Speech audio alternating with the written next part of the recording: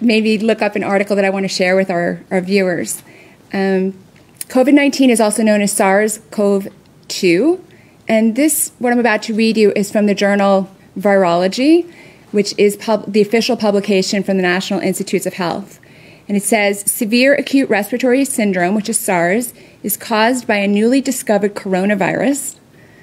No effective prophylactic or post-exposure therapies currently available. So the study went on to look at different medications that might work for this new SARS-CoV. They discovered that chloroquine has strong antiviral effects. Treated with the drug, if the patient's treated with the drug either before or after exposure to the virus, suggesting it has both prophylactic and therapeutic advantage. It goes on to say a little bit about the SARS-CoV. SARS-CoV is an emerging disease that was first reported in Guangdong Province, China. They've identified chloroquine as an effective antiviral agent. The study went on to say we provided evidence that chloroquine works.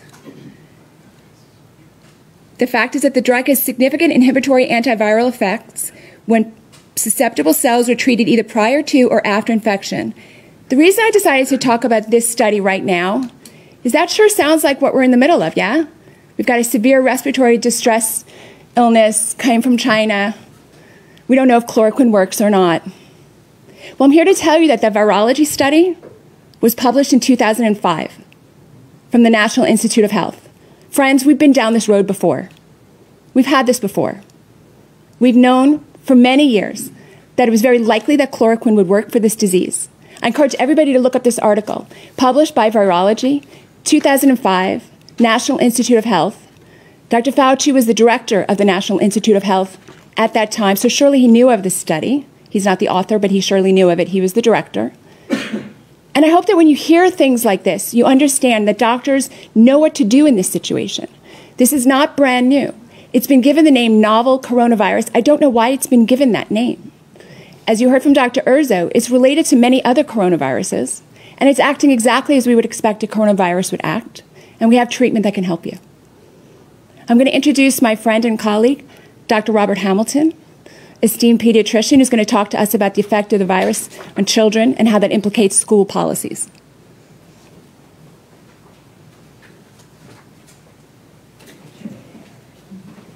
Well, thank you for this. Thank you for being here, and thank you for the opportunity to share. Simone, thank you for the work that you do. So I am Bob Hamilton. I'm a pediatrician in Santa Monica, California. I've been in practice there for 36 years. I am here. I don't represent, I'm actually here on my own. I have no financial disclosures. I don't have stock in Gilead or any other, anything else. And I'm here as a private citizen, and I will tell you that I'm also here as an advocate for children. So I'm going to share with you briefly, and where's a watch? I can watch my time here. Somebody give me about 20 minutes. Somebody put their hands up if you would. So I'd like to talk to you briefly about COVID and children, and some of this is review.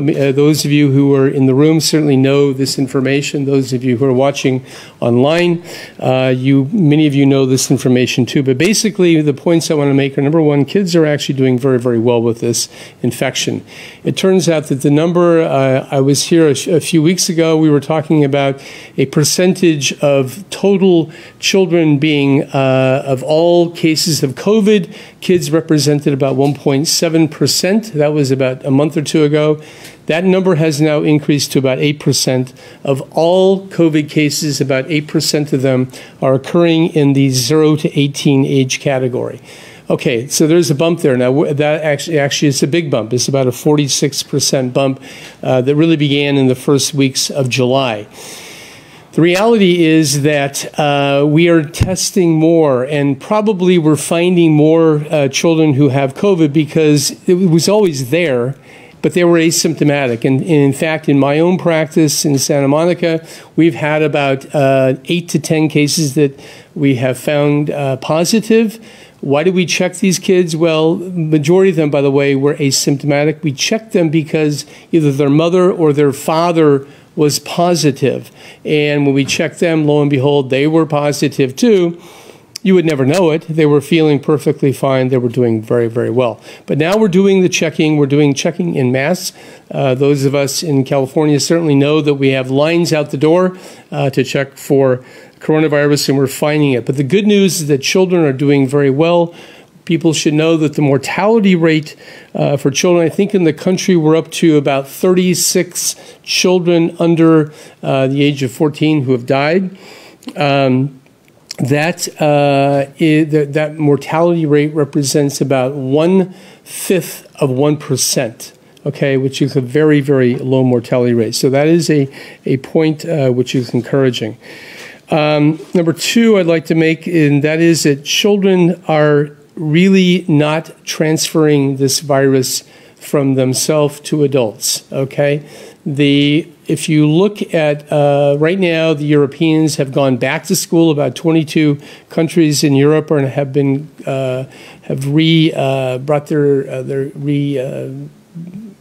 re-enrolled their students in schools. And the truth be told, that there has not been a big bump in coronavirus after that re-enrollment. They began this in the Denmark schools went back mid-April. The other schools in Europe have gone back May, and they're doing quite fine. They did do some changes. They did some distancing. They cut down the size of the school classrooms, and they were also careful about the staff.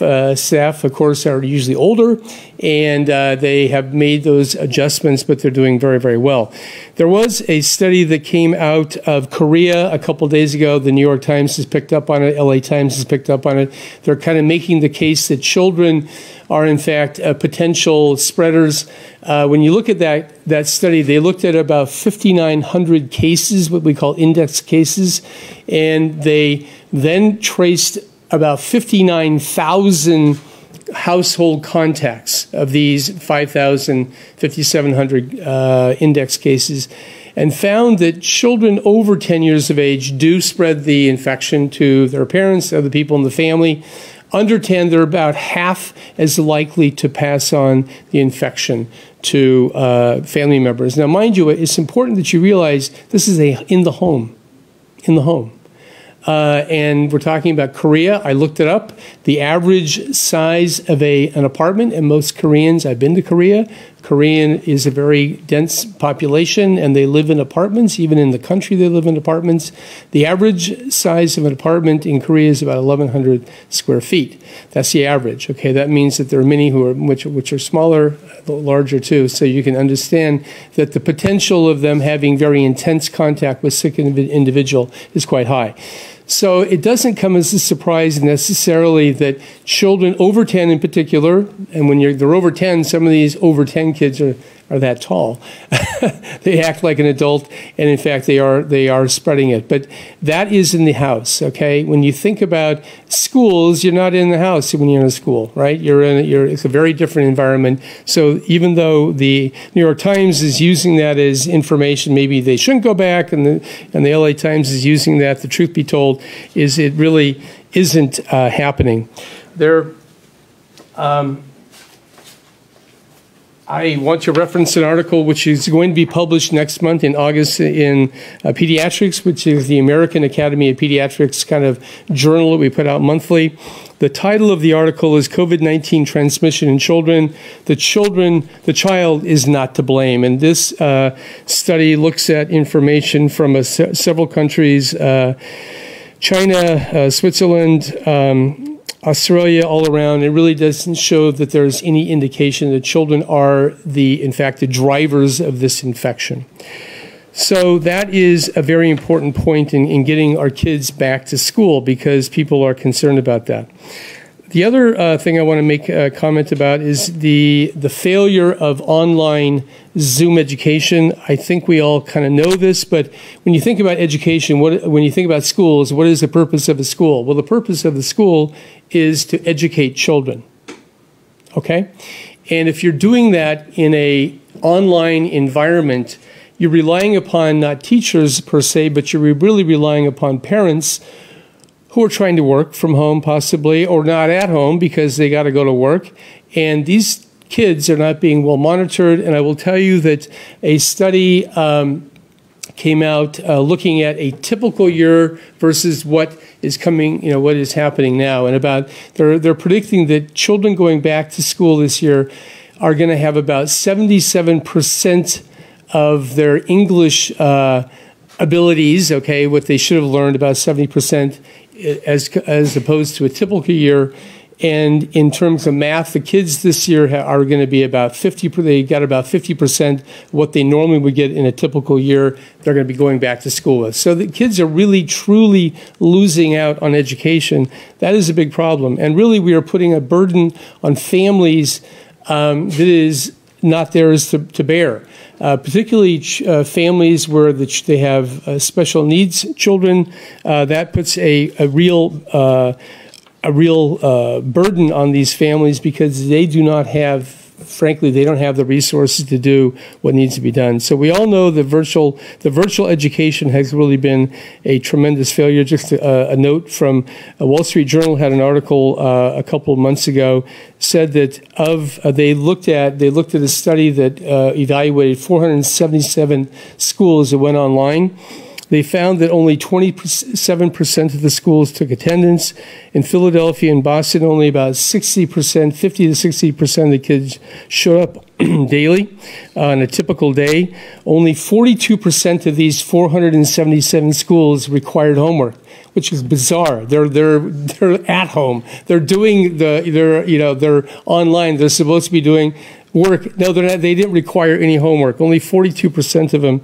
In LA, mind you, fully 15,000 kids, when they went online, this was in mid-March, they went online, 15,000 high school kids, which is about a third of the population of the high school kids in Los Angeles, never, not one time, logged in. Okay? They're not getting an education. By the way, the LA Unified School District, they also said, by the way, FYI students, we're going to give you the grade that you have to this point in the class. We're going to give it to you. You know. And so that isn't, I don't know about you, but that isn't much of an incentive. If they told me that when I was a high school kid, I guarantee you I wouldn't be running to my computer every day to log in, right? Okay. The last couple points I want to make really have to do with the opposition. Really, every major organization, the American Academy of Pediatrics, the CDC, and you all know President Trump all the way down, they're saying we need to get our kids back in school. And everyone agrees. We all need to because they're not getting sick. They're actually tolerating it very well. Okay, why aren't we going to be going back to school? I'll tell you why we're not going to be going back to school. Because the unions, which really run the school systems across the country, are not going to allow it. And I do want to, Stephanie, if you're here, is Stephanie here? I want to pass out a document.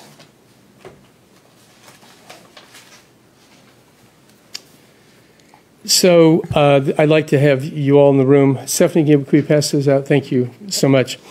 Why aren't we going to go back? We're not going to go back because they're concerned about the adults in the room. Okay, everyone agrees the kids are tolerating this infection unbelievably well, but when you really, the reason we're not going to go back is because people are concerned about parents. But I'm handing out this document because I think it's important that we kind of go through it kind of carefully and look at what they're saying. This is the white paper, I would call it, or whatever you want to call this, progress report. They call the title of this, as you can see, The Same Storm But Different Boats, the Safe and Equitable Conditions for Starting LAUSD. LAUSD is a Los Angeles Unified School District. This is being put out by UTLA. UTLA is United Teachers of Los Angeles. They are the teachers union in LA, okay? And for starting LAUSD in 2021. The document really is, if you read it, is a very angry document. It is very divisive. It is highly political. And frankly, it really kind of exposes who they are. As I have said to other people, I've said UTLA has really, in a city of masks, UTLA has unmasked itself, because you really read this. If you look at paragraph 2, it says this: the COVID-19 pandemic in the United States underscores the deep equity and justice challenges arising from our profoundly racist, intensely unequal society.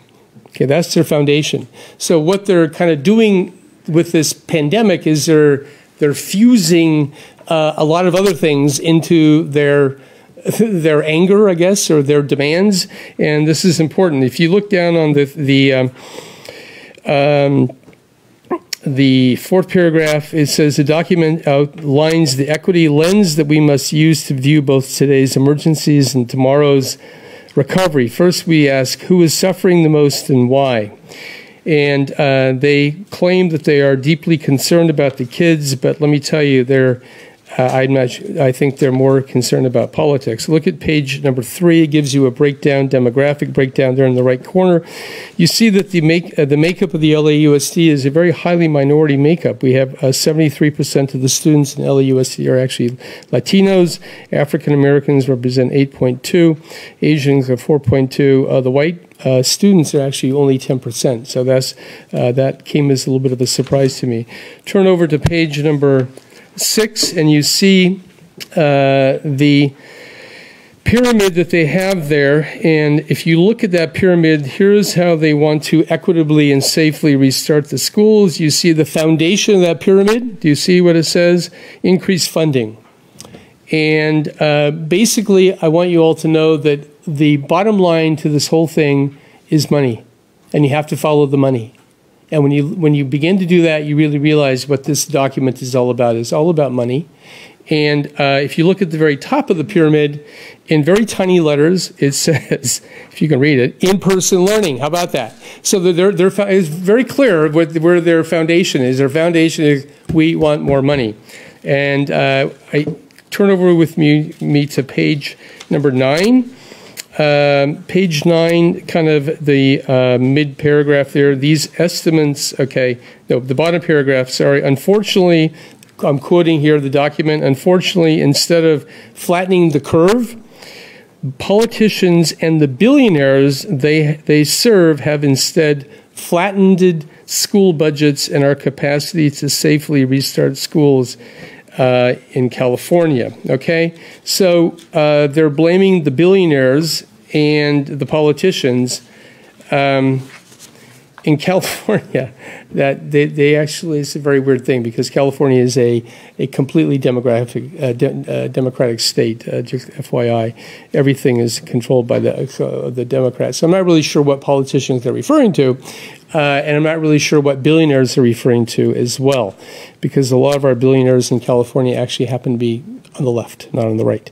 Okay, so if you look at what they're asking for, and this is where the money comes in, and we'll read through this briefly, and then I'm going to give you some good news, okay?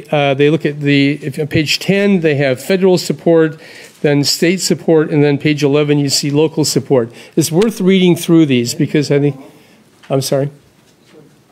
Yeah.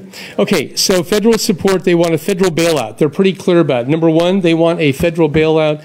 They've already gotten money through CARES and HEROES Act. They want more money, and that's where it all comes down to. Number two, they want to fully fund Title I.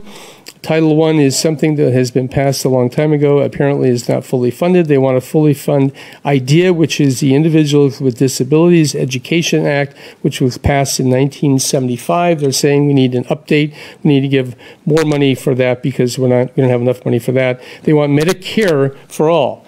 That's a big jump. We're talking about the opening of schools, okay, and they're talking about Medicare for all. I'm sorry, but I'm not totally sure how they relate. It goes further. They go down to the state support, the California Schools and Local Communities Funding Act. This is a proposition on the California ballot. Basically, they want to change the tax laws, the property tax laws in California. It goes under that wonderful name, California Schools and Local Communities Funding. It sounds good, but look out. They also want to have a wealth tax. They want to tax the California billionaires. There are only about 157 of them in California, but they're like keying in on these poor billionaires. I say poor billionaires, but they're keying in on them because they're great whipping boys. You kind of, of all people in the world to kind of beat up on, you want to beat up on the billionaires.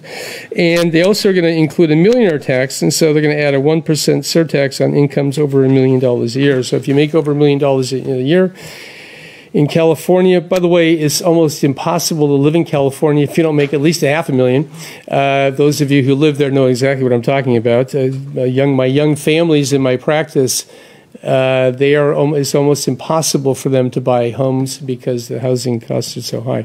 So 2 incomes there, they barely scratch it out. Okay, local support. Here's what they want to do locally. You ready? Page 11, they want to defund the police.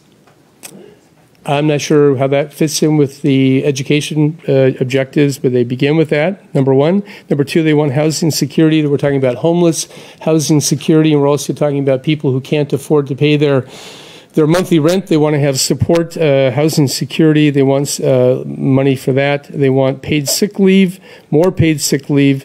They want a charter moratorium. This is important to comment on. There are a series of charter schools in Los Angeles. These are things like KIPP, which is KIPP is a group of charter schools, which means knowledge is power.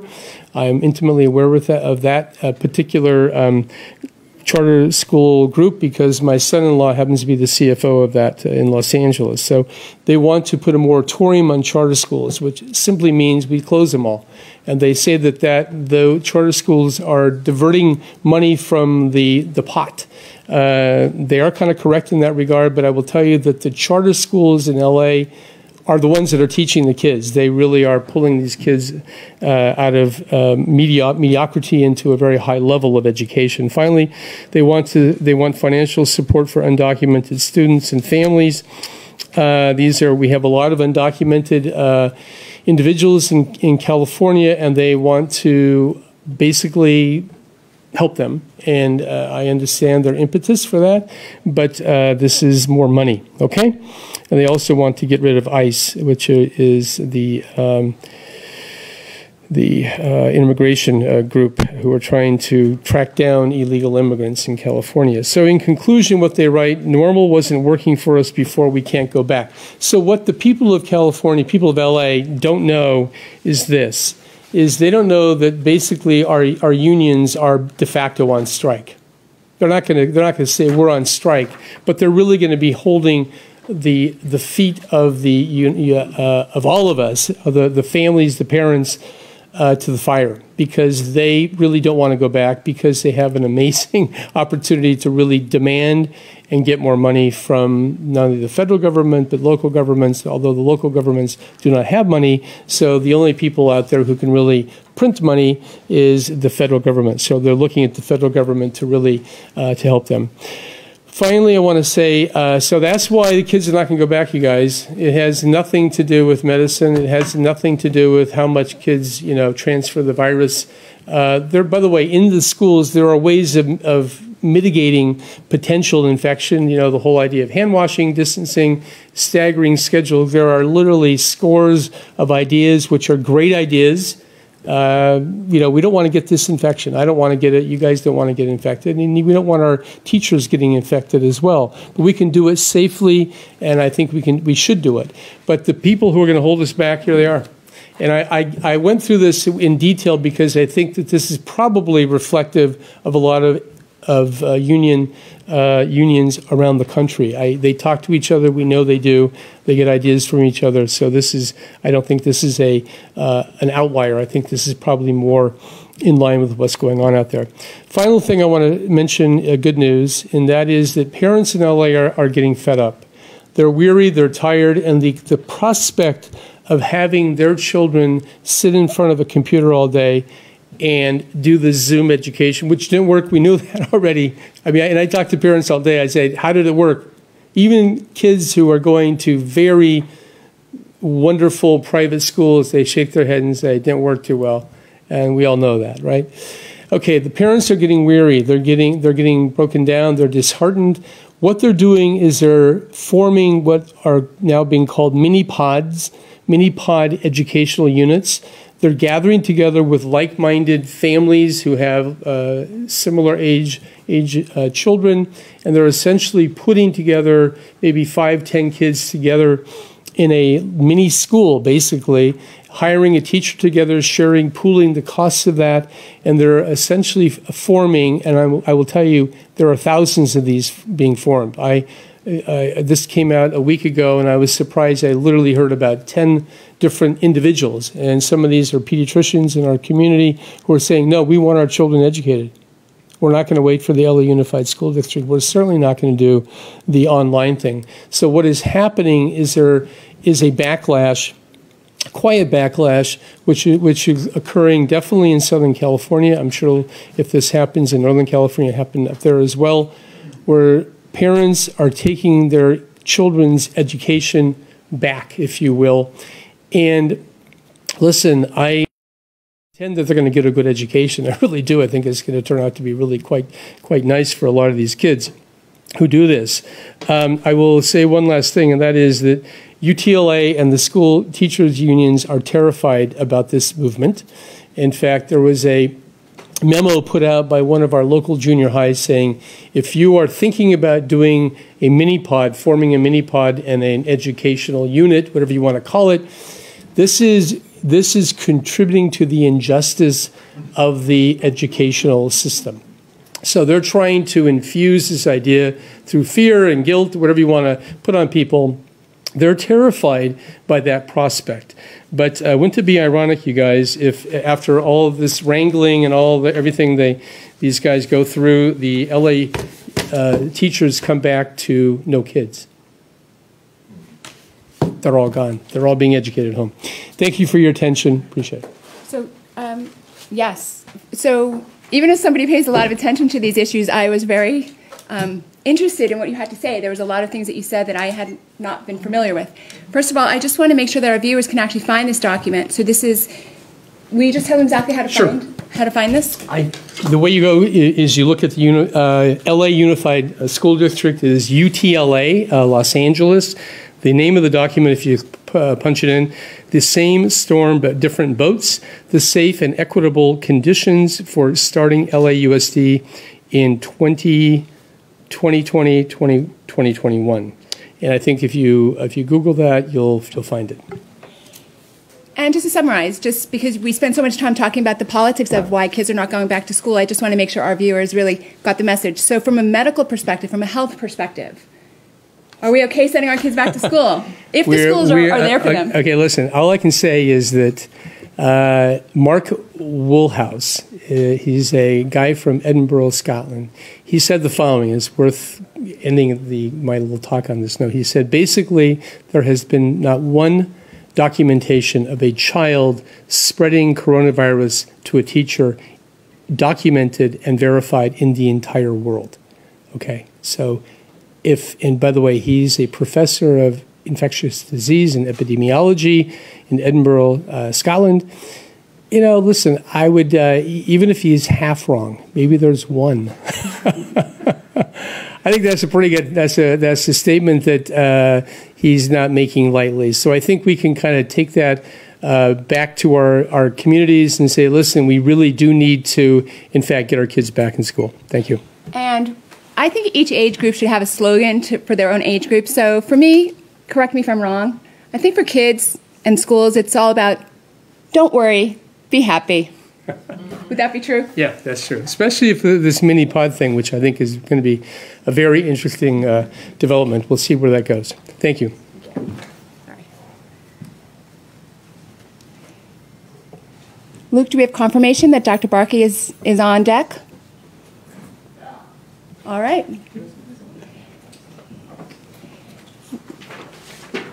We're going to hear from my colleague, Dr. Jeff Barkey, remotely.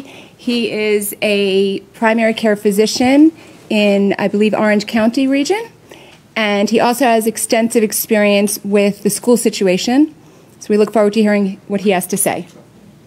Is it?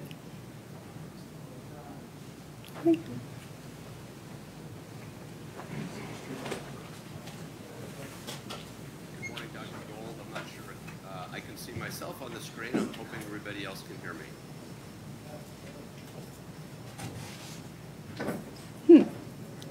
Should I proceed? Got it. So I'm going to go ahead and get started. And I thank you so much for allowing me to be part of this, especially remotely. I'm a board-certified primary care doctor. I practice in Orange County, California. I'm also the co-founder of a local charter school and the board chair of this charter school called Orange County Classical Academy. And up until very recently, we were scheduled to open live in person on August 13th. And the reason why we were going to open live in person is because I have been studying COVID-19 for many, many months. I treat COVID-19 patients in my office and have done so for many months now. And in Orange County and in all of California, as you have heard, there's been 0 COVID deaths throughout and 0 in Orange County. And what we're learning about this virus is that children are relatively immune to it. When they do catch this virus, they do phenomenally well. They either have no symptoms or they have mild symptoms. And what we're also learning is children do not spread this virus to adults. So it's important to note that despite what our governor here in California has put forward, we have a mechanism to safely open schools with almost no risk to children and certainly very little risk to their adult teachers. And the reason why we know this to be the case is when you look at schools that have been opening throughout the world, 22 countries in Europe, Germany, Finland, Sweden, etc. I have no idea how to make that As go. Dr. Hamilton had mentioned, there is not a single documented case anywhere in the world of a child passing this virus on to an adult. Even if that could happen, we have to remember that what a healthy society does is we protect the most vulnerable. And as we know from this virus now and studying it for the last several months, the most vulnerable are those older folks that have pre-existing conditions. We know that about 50% of deaths in the United States has occurred in nursing homes. And for the younger age group, we are very effective at treating this, and the risk in the younger age group and the healthy is very low. It's no more deadly and no more contagious than a seasonal influenza. And we never close the schools down in seasonal influenza. And if you look at the risk of a child or even a younger adult to this virus, you will see that there are far more risky activities that we participate in. Much greater risk of drowning this summer than they do of dying from COVID-19. A child has a much greater risk of dying in an automobile accident on the way to school than they do from COVID-19. And we're hurting our children right now by keeping our schools closed. Many of the children in California get their meals as a result of school. There's a measure of kids that are qualifying for free and reduced lunch in school, and in some school districts that's as high as 50%. And what that means is in some school districts, 50% of the kids rely on the schools to feed them. We also know that closing the schools disproportionately hurts those in the lower socioeconomic class. And as a result of that, we have learning loss that occurs naturally every summer. And then when you keep the schools closed, that learning loss even accelerates. And that is most severe in the lower socioeconomic class.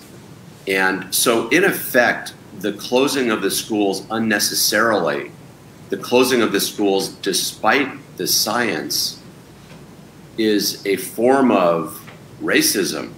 No, really.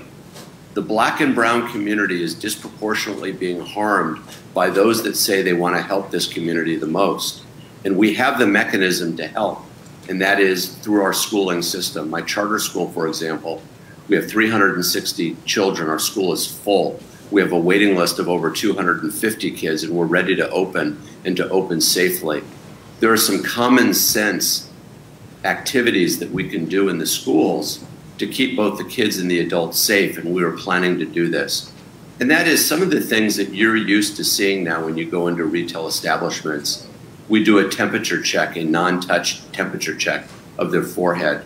We insist that anybody that isn't feeling well, that's sick, that has a temperature that they not be allowed to come into school and stay off campus. The same thing with teachers and staff and parent volunteers that are going to be in the classroom. We have a plan to sanitize the school regularly to make sure that it stays clean. We have a plan to use hand sanitizer multiple times a day for the children and good hygiene. So we have mechanisms in place to do what we can do to keep the kids safe and to keep the adults safe. And by the way, if there is an at-risk adult in our school, we can keep that at-risk adult safe without requiring draconian measures on all the children that scientifically just are not correct. We know that masking of children is an unhealthy, unnecessary, not based on science activity that really serves no purpose other than to create more problems than it solves. To the extent that a teacher or even a parent is worried about this virus and they want to participate in an activity to help keep their kids safe, we're fine with that, and schools should be fine with that. You know, if you think about California, and this is happening all over the nation, California has over 1,000 independent public school districts. Each of those school districts have elected boards of education. And if you've ever been to California, it's quite a diverse state, from very rural areas to urban areas to the mountains, to the sea, etc. And to impose a one-size-fits-all strategy on our school districts is just not correct. It's not right, and the parents don't want it. One of the largest school districts in Orange County is Tustin Unified. They did a survey of the parents to see which of the parents would be willing to send their kids back to in-person learning.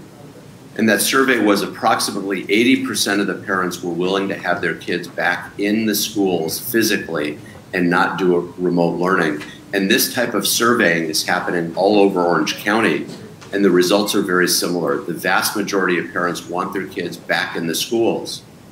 We forget that keeping the kids home is not just about keeping the kids safe. It's about control, and it's also about hurting the economy. It hurts the economy most in working class parents, socioeconomically disadvantaged parents that don't have the luxury of being able to pay for daycare so they can go to work, don't have the luxury of being able to hire a tutor or create these micro school systems where groups of parents join together and hire a teacher and create daycare scenarios so the parents can go to work. That's happening even in our school. So we've announced now that we have to open via distance learning. And the reason why we do that is our funding comes from the state. So if we go against the state mandate, then we won't get the funding to be able to operate our schools. Private schools, because they get funding directly from the parents, are more likely to disobey the governor's orders than public schools. But we're required to follow the orders or not get funding. But even within our schools, even within our school, we have parents now that are going to be hiring teachers, that are going to be hiring tutors because they can afford to do so to maintain their children's education.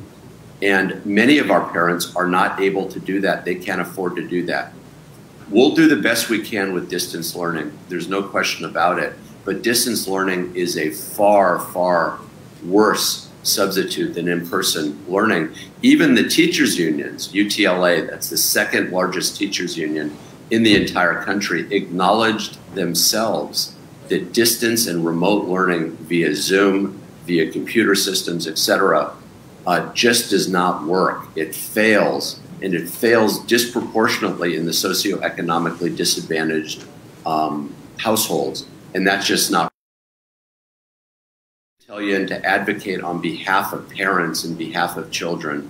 It's critical that parents push back. The only way we're going to be able to make a difference is for the individual parents to push back and to tell their governors and to tell their local legislators that they've had enough, that they want their children in school, and to allow physicians and healthcare workers to follow the science in keeping the schools safe, and we can certainly do that.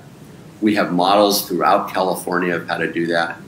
The County Board of Education here in Orange County, California, passed an extensive white paper guidelines on how to open schools. The guidelines are out there. The ideas are out there.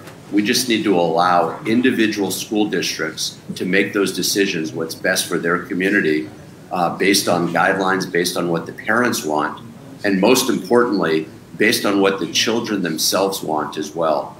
My wife and I were up in Sacramento, that's the capital of California, this past weekend. There was over 1,000 parents and their children that showed up on the Capitol steps to ask and demand the governor to allow local control over these decisions and not mandated control from a top-down bureaucracy.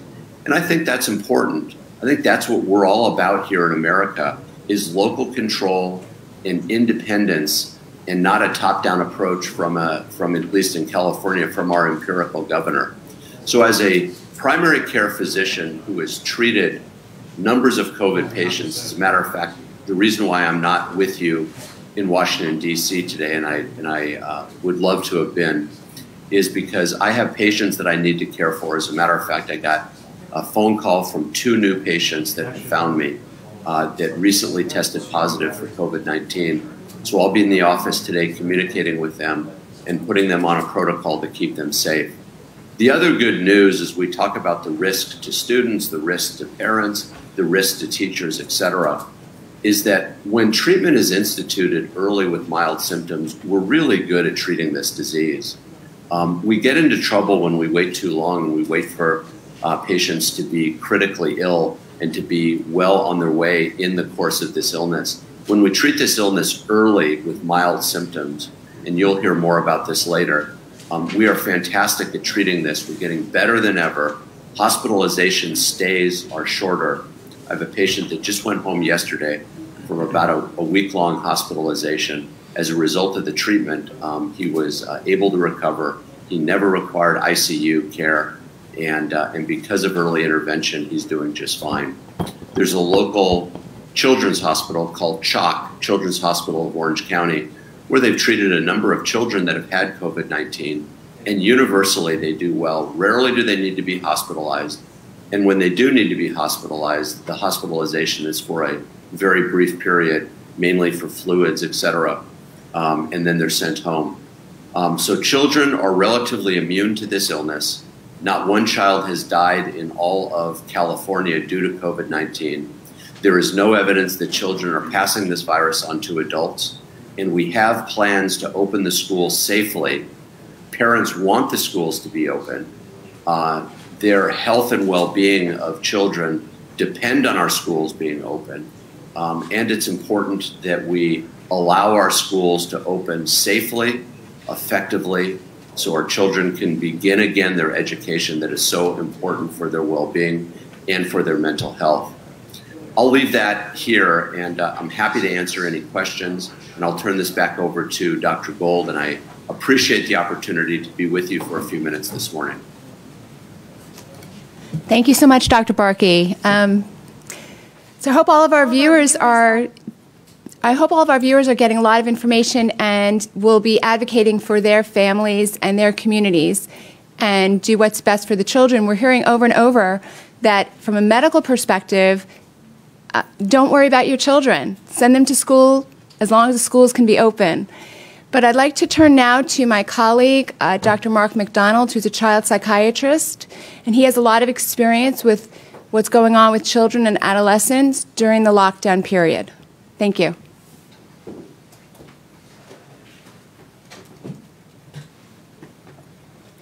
What's the time frame? 10 minutes. Okay. I am a practicing child and adolescent psychiatrist in West Los Angeles, and I see primarily children as well as adults. And I can tell you that the state of our children is abysmal.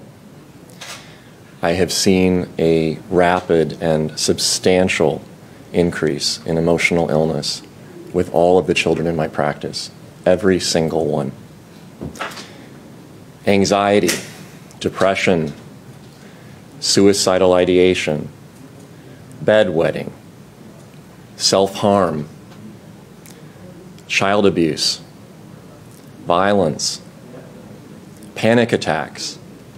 I could go on and on and on. A parent came to me last week and said, I tried to take my 8-year-old daughter to the beach. She grabbed my leg and she said, Daddy, we can't go to the beach. And he said, why can't we go to the beach? And she said, Daddy, because there are other people there. This little girl was completely well and completely healthy until this pandemic began. The pandemic, in my mind, is not so much a medical pandemic, it's an emotional pandemic. And this emotional pandemic is based on and centered around fear. The fear is real, but it's not based on reality. I have tried to provide facts, data, statistics, information to my patients and their parents for weeks and months. Some of them do listen. Some of them do change their minds because they believe that there is probably more going on than what they're being told, and what they're being told is probably not entirely accurate, and a lot of it is misinformation. But very many of my parents and children don't respond to information. I'm a big proponent of facts. I'm a big proponent of information. I'm a big proponent of science. I'm a physician. That's how I was trained. But I also know that unless we deal with this fear and we take it and face it head on, the information will not be of use. You cannot use information, no matter how accurate it is, unless you are in a calm state of mind. Anybody who's worked in the military knows this. When you are in a state of panic, when you are terrorized, when you are traumatized, you cannot think clearly. Most of the adults in my practice with children that come in for treatment are in that state. They are not responsive to information. They are allowing fear to guide their decisions. They're refusing to bring their children in. They're insisting on Zoom or telephone calls. They're preventing their children from playing outside. They're preventing their children from going shopping with them. They're preventing their children from participating in sports. They're coddling their children because they think that that's what's best for them. The children are suffering. In my view, this is child abuse. We are training an entire generation of children to live in fear of people. We are training an entire generation of children to live in their parents' basements until they're 40 years old so that they can be safe. And I've heard this word safe for months now. Whenever I hear the word safe, I always ask the following question: compared to what? Compared to driving? As we heard earlier, driving is far more dangerous. Far, far more dangerous than going to school. Safer than staying at home. Children are getting sick at home. They're getting fat. They're wetting their beds. They're attacking their brothers and sisters with kitchen knives, as 2 children did last week. I heard from the mother. She went to work. She doesn't have a babysitter. She's a single mother in Santa Monica. She's making minimum wage. She got a call from her neighbor saying the police are on the way. Why? I heard screaming. She rushes home. She finds out that her children had been fighting with knives. And these children are good kids, but they didn't know what to do. They went off Zoom after 5 minutes. They were bored. They got into an argument. One of the kids ate the other kid's watermelon, and pretty soon they're attacking one another with knives. Is she going to lose her children? I don't know. She's a good mother, but what can she do? She has to choose. Stay home, go on unemployment, or go to work. When she heard that the schools were going to be closed for another year, she burst in tears. She said, I'm going to send my kids back to their home country. We can't survive. Other parents have told me the same thing. A lot of the immigrant parents are sending their kids back to their home countries because it's safer there than it is in America. Imagine that. They move away from a poor country to the United States, and they send their kids back because it's safer there. Why is this happening? Why are we living in this state of fear, this pandemic of fear? My belief is that there has been an unholy alliance made between certain politicians, certain media, and special interest groups. Dr. Hamilton spoke very much in detail and provided excellent information about one of those special interest groups, which is one of the most powerful in the country. It is the most powerful in the state of California, where I'm from. It provides the largest contribution financially to the governor, to the county, to the city, and that is the teachers' union. And they have effectively told parents that if you send your kids back to school, the moment that they cross the threshold, they will die. And before they die, they will kill all the teachers. This is not an error. This is not naive. This is a lie. It is a cynical, manipulative lie to hold the children hostage for personal gain. It is evil.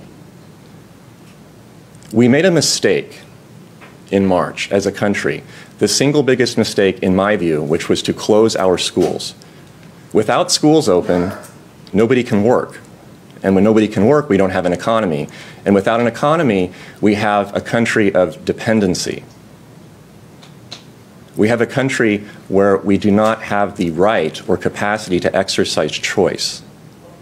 And this choice can be from whether to work, whether to go to school, all the way down to what direction we walk at our local supermarket. I believe that the only way for us to move forward and to properly address the medical aspect of coronavirus is to first reject the fear. We have to acknowledge that we are deeply, deeply afraid as adults. And we have to choose to push through this fear and to make the right choices for ourselves and for our children. If we do not do this, if we fail in this challenge, we will consign an entire generation of Americans to stunted development, to failure, to a life of incredibly limited potential. And I think that would be a deep, deep tragedy. So choose to push through the fear. Choose to reject the lies and the manipulation that you are hearing from your local politicians, from your media, from your teachers' unions. They do not have your best interest at heart. They purport to tell you what is best for you and your children. You know better. Make the right choice, push through the fear, and then we can all deal with this medical pandemic safely, simply, and effectively. Thank you. Thanks.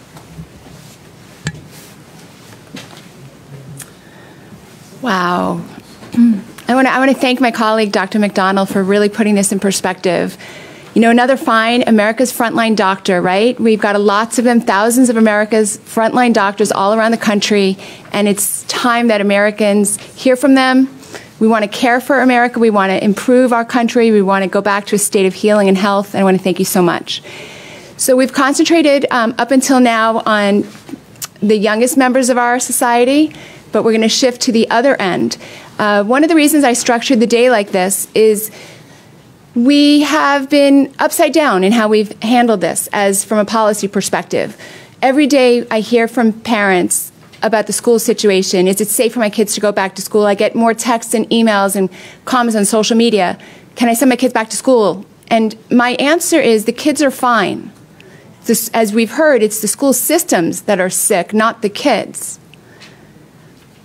On the other end of the spectrum, we have our older patients. But I like to divide those older patients and our older members of our society into two groups.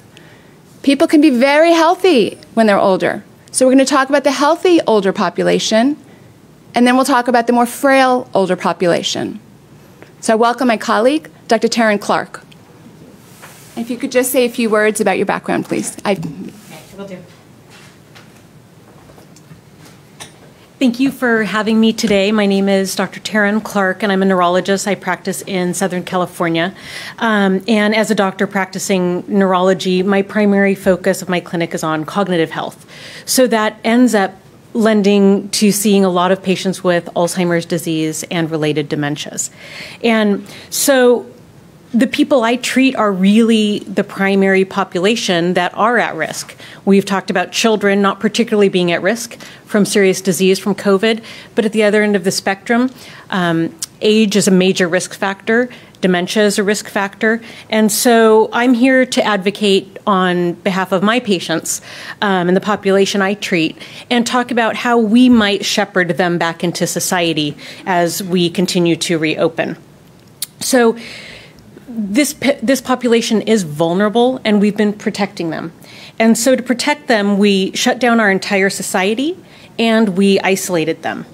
And so when we think about how the lockdown looked to us, most of us in the room are working. We were essential workers. We probably continued to get out of the house and do most of the things we need to do.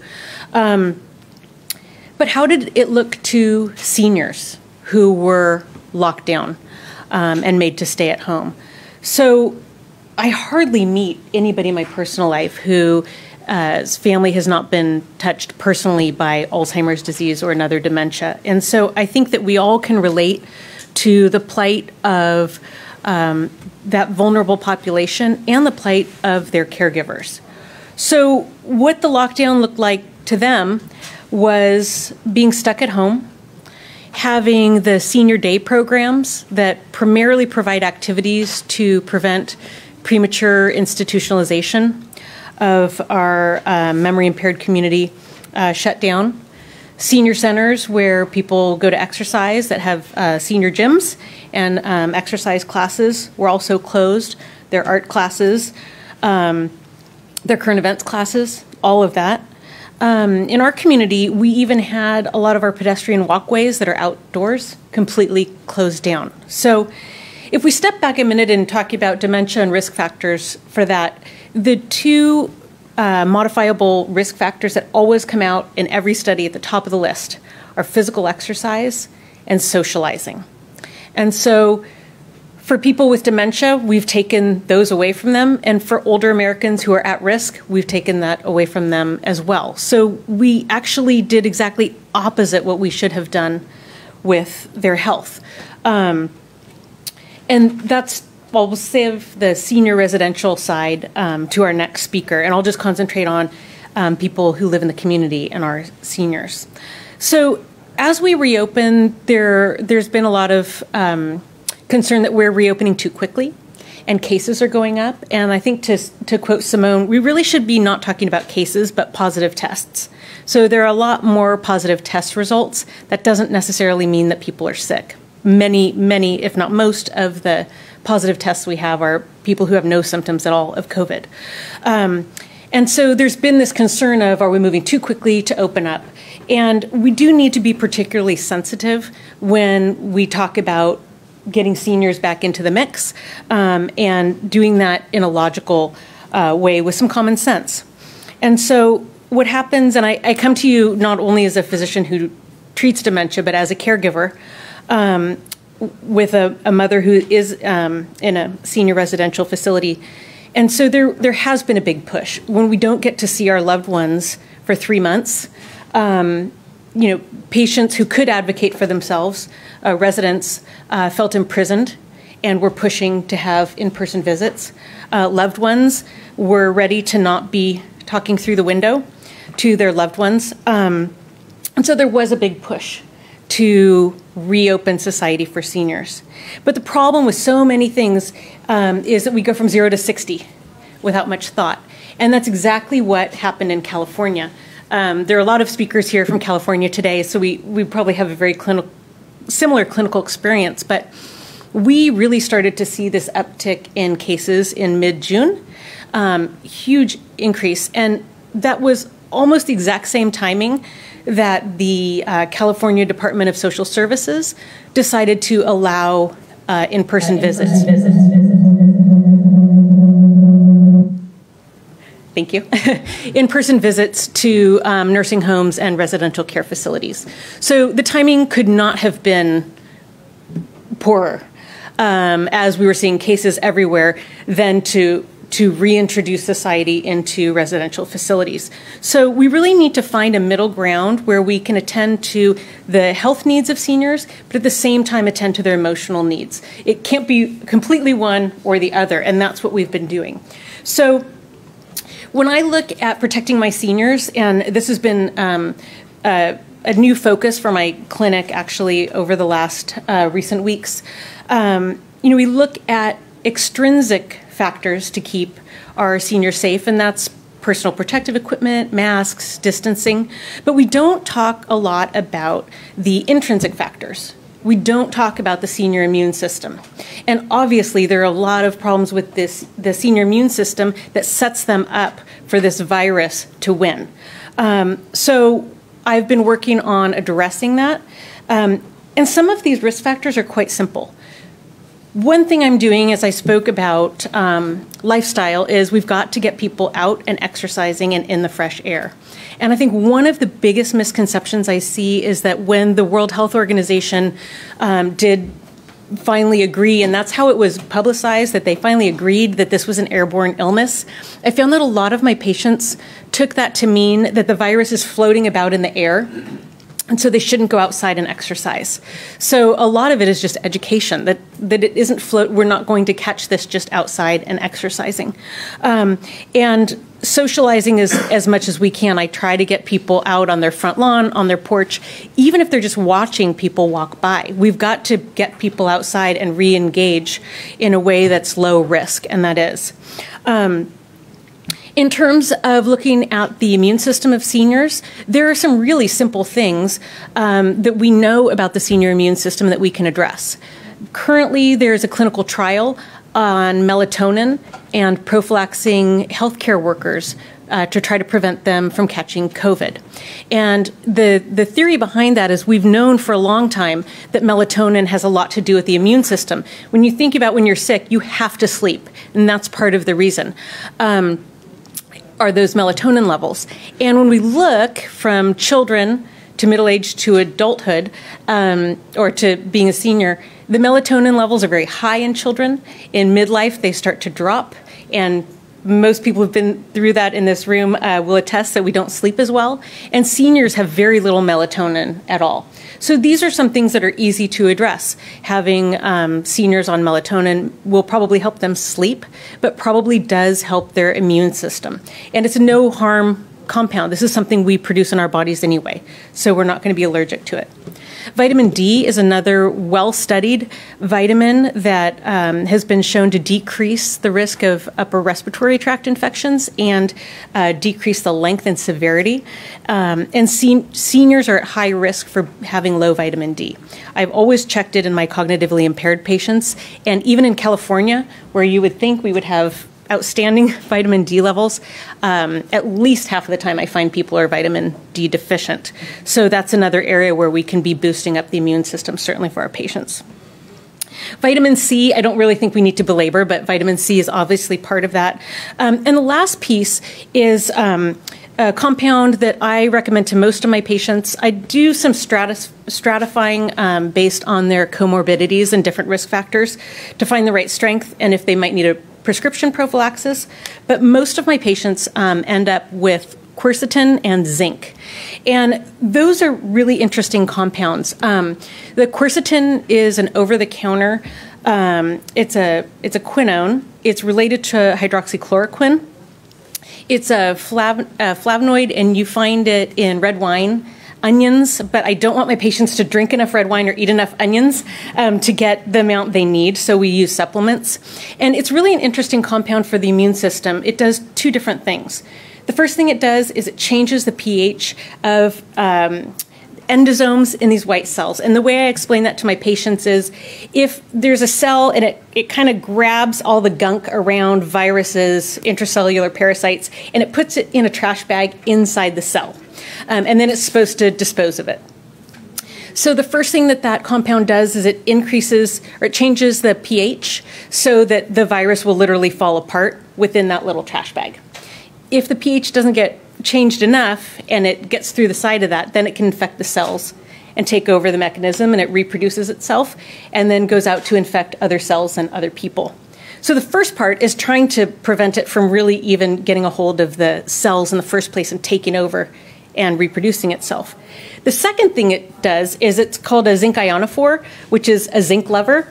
And so it pulls in zinc. And if you've been following the story with COVID, zinc is really important in most of the regimens to treat early disease. So the quercetin pulls the zinc into the cells. And we don't get a lot of zinc in our cells without something to pull it in. And what happens there is when the virus wants to reproduce itself, it needs an enzyme, and that enzyme is inhibited by zinc. So these are really simple compounds that we can use relatively safely to try to prepare the immune systems of our seniors for COVID and give them a much better chance to beat this disease. So thank you for listening today, and I'll turn it back over to you.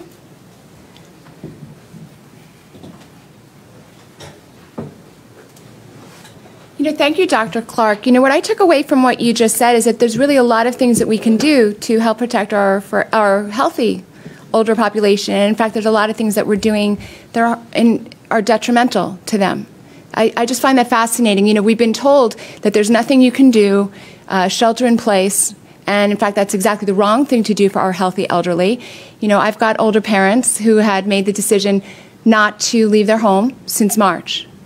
And one of the things I'll attest to is, it's a little bit difficult to live two people in a home for months, right? You start getting into maybe some interpersonal conflicts. So I'm going to emphasize to them that they do, as you say, which is to socialize and go out, and then also check all their levels. Thank you so much. I believe we're now going to hear from, there might be a little change in the order. All right. Shortly, we are going to catch up with Dr. Armstrong, who's going to talk to us about how we should handle our frail elderly. But we're just going to put that off for a moment.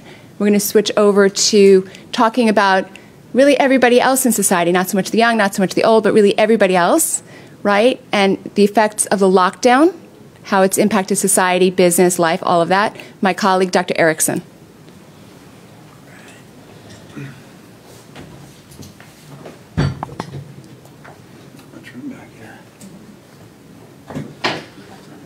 I got plenty of time. Okay, good. All right. Well, yeah, excited to be here. I'm from California. A lot of us from California right now. And I met Simone, interestingly enough. She found me. I had done a little bit of a press release back in, this is early April. And kind of just gave a raw data dump. And people liked it and didn't like it, as you can imagine. It wasn't biostatistically analyzed. It was basic raw data that I said, okay, this is what I found. We had done 5,000 tests, 6.5% positive, and I'm just dumping raw data. I wasn't saying, all of society. I was just giving my opinion on it because I had seen so much fear. And patients were saying, what do we believe? What do we not believe? The media was asking us, can you give us some feedback on what you're seeing? Because we have clinics all throughout California. So they said, can you give us some semblance of, should we be terrified? Should we be staying in our homes? And I said, well, the disease I'm seeing is mild. I said, we're seeing thousands of patients with some congestion, cough. We follow them for 2 weeks. They get better with no treatment, and they go right back to work. And they said, well, that's not what we're seeing in the media. I said, well, I'm on the front lines, the frontline doctors. We're seeing these, and this is what we're seeing. This is not hyperbole. This isn't what I think. This is what we're seeing. Young and old, we're seeing them do quite well. They're going back to work. They're going back to school. They're not staying at home. They're not terribly ill. So I felt like I had to do some type of a press release. So my press release was supposed to be a 5-minute nightly news thing, and they told me about something called Facebook Live. And that baby went everywhere. And so the main advantage of it was I got to talk to doctors from all over the country. And I said, hey, Ohio, New York, what are you guys seeing? ER doctors, what are you seeing? And they said, well, we're seeing what you're seeing. They said, except patients aren't coming in. And I said, well, explain that to me. They said, well, it was a Saturday. He said, a guy with chest pain on Tuesday didn't come in till Saturday. He had a mild heart attack, had some damage, didn't come in because he was afraid of COVID. Next patient, abdominal pain, diverticulitis that had perforated. Well, why didn't you come in a week ago? I was afraid of COVID. So they're afraid of the COVID, so the care they should have received is delayed. And so I felt the responsibility to get out there and start talking about this, get a dialogue going with those of us that are actually seeing patients, you know, not media types. So that's a long introduction. But Dr. Gold, that's how I met her. She found me, and we kind of, you know, felt this bond over needing to do something. You know, we love this country. Dr. Gold, if you know her at all, she is passionate about the country, about our Constitution, about our rights, about our amendments. She's a fireball on these topics, and she's the reason she's kind of like the center of the wheel. She's the reason why we're here. So I've enjoyed getting to know her over the last 3 months. She has inspired me to speak out more. And I kind of wanted to say one thing before I get started is that, you know, before I took a Hippocratic oath, I took a pledge. I pledged allegiance to the flag of the United States of America and to the republic for which it stands, one nation, under God, indivisible, with liberty and justice for all. I don't know if you guys took that pledge, but most of us in school put our hand over our heart and did that daily. And we faced the flag, and our teachers faced the flag. We didn't burn it. We didn't stomp on it. We faced it, and we respected it. And that's the background I believe we're all coming from, is respect for country, respect for flag. Allegiance, I pledge loyalty, I pledge commitment to the flag that represents our 50 states. I pledge to help keep it together and unite the people. To the republic for which it stands. What's a republic? It's a state in which the supreme power rests with the people and our elected officials. You know, the republic for which it stands. Our republic right now is being attacked. COVID is just a vehicle to attack the republic. As I walk around DC and I see empty streets, I see a hotel that's 8% occupied. That's a tragedy. That's the republic under attack. Make no mistake, that's not COVID. That's the republic under attack. When I see hospitals, I call the CEOs. This week, I said, how's it going? What percent of your hospital is COVID? 15. So 85, 90% of the health care is things like cardiac disease, diabetes, you know, all kinds of fractures. We've forgotten that the medical system is this huge thing. We're all COVID crazy, all about COVID, and we focused on the one thing to the detriment of others. So anyway, that's just kind of an introduction of how I met her, where we're coming from. I think we all love this country in this room, and we're here to try and get the republic back on its feet. A couple things. Our early testing, we have 8 medical centers throughout the state of California. Our early testing showed about 6.5% positivity. We've done 5,000 tests. To date, we've done 26,893 tests. These are your PCR nasal swabs. So we keep 3 labs busy. I don't know if you guys are doing this testing, but the fear has driven massive traffic. We had a June like I've never seen. I went to one of our centers, and I thought it was the DMV. Packed in, people around the building. I was like looking for free puppies and hot dogs. I thought, what is going on? No, it's fear. As we've heard from multiple of our esteemed people today, driving that. So our test to date right now, most currently as of last week, we're 14.9% positive PCR for 26,893 tests. Again, most people very mild illness. And what I was noticing on the media is that they were saying, cases, 5,000 new cases in Houston. Okay, a case is a person healthy that tested positive, the vast majority. But the public hears cases and thinks, oh my goodness, these are sick people. No, the vast majority, 99.8% of people get through this with little to no progressive or significant disease. But the cases, every day, all the major media, the cases. That is not what we should be talking about. Hospitalizations, that's fair. Deaths that are appropriately coded on a death certificate, that's fair. And I stress appropriately coded. Our testing has been taking about 7 to 10 days, and this has been the challenge where you're telling people to isolate for 10 to 14, and they're getting their test results right at the end of their sort of quarantine. So I don't know what you guys think of quarantine. From the very beginning, I've questioned quarantine. The word quarantine. We quarantine those that have had a significant exposure to something. Those are at significant risk. And this is the first time I've seen quarantining healthy. I don't know if you guys think that's normal. I find that very strange. Initially, my family, when we first started out in March, we were wearing masks, we were buying Lysol, we were doing the whole thing, right? And then after a couple of months, when I said, now wait a second, the cases I'm seeing are extremely mild. I called the CEOs from 3 different centers in Central California. I said, how are you guys doing? Slow. I said, like how slow? 40% occupancy. Whoa. And they had all the tents are out. We're ready for bear, and squirrel shows up. We were ready, right? We were going for the big ones. We were all ready because we had heard. We'd watched China. We'd watched the different nations and said, let's get ready for this, which I agree with, 100%. Let's get fully ready. But then let's be realistic with the response. Who showed up? Most of the patients that were showing up for me were very mild illness. So at that point, we need to make sure. That's why I wanted to come out and sort of give reality to the situation on the ground and sort of help dispel some fear that people have had. What else here? The academic models. I forgot to mention those. I'm sure you guys heard the early academic models. 2.5 million cases. Some of the predictions out of Europe made their way over here. That caused pandemonium. Oh my goodness. Millions of cases. And our leaders, unmentioned named leaders, were telling us this. And that created some fear amongst physicians in my practice. We have about 50 people in my practice. That caused some fear because our leaders were early on now. And so as I had done so much testing, I felt the need to come out and sort of talk about what I was seeing and not just what I was hearing on the media, which was the opposite of what I was seeing.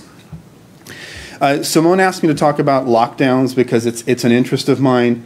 I've sort of studied the globe a little bit to see, were we the best, was our ideology the best? Did we produce a good result from the lockdowns? I don't know if you guys thought we did, but when you take on a $21 trillion economy, maybe I'm crazy. I think you need science and data.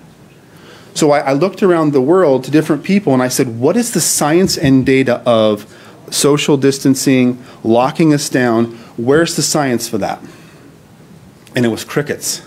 And I looked for it. Maybe you guys found it. I couldn't find it. And I heard from the epidemiologists globally that it's not about science. It's about how you want to handle this as a community.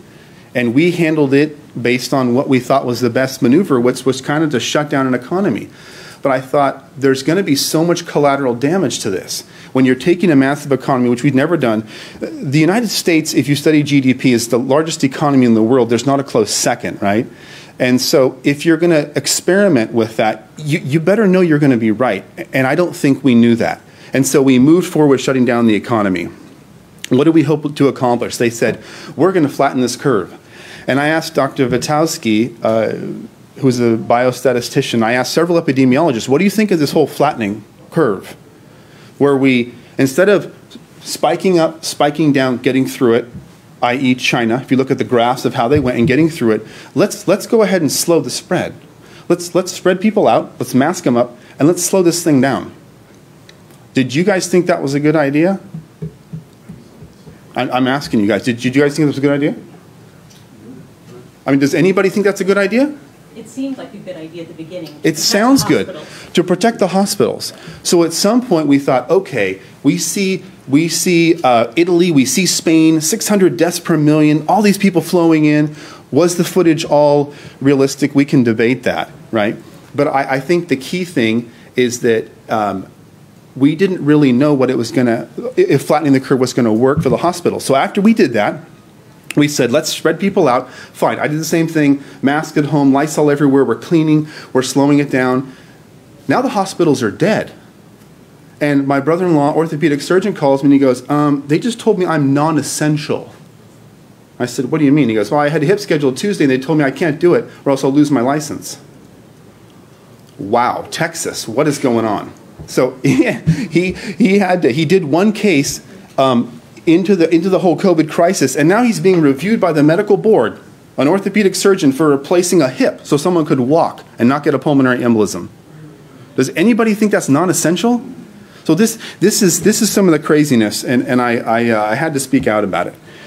Was the lockdown successful? I say yes, very successful. Successful in things like this. Anxiety hotline calls up 1,000%. Child abuse, both sexual and non, up. Financial, emotional distress, suicide, alcohol, 150,000 Americans a month not receiving cancer screening. It's been effective, all right, in all the wrong metrics, in all the areas we didn't want it to be effective. Delayed in medical care, we talked about that.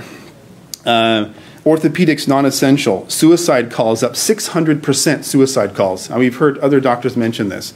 So was the lockdown effective? If that's what the effect you were going for, then yes, but it was trying to flatten the curve, but it had these secondary consequences that I think are devastating.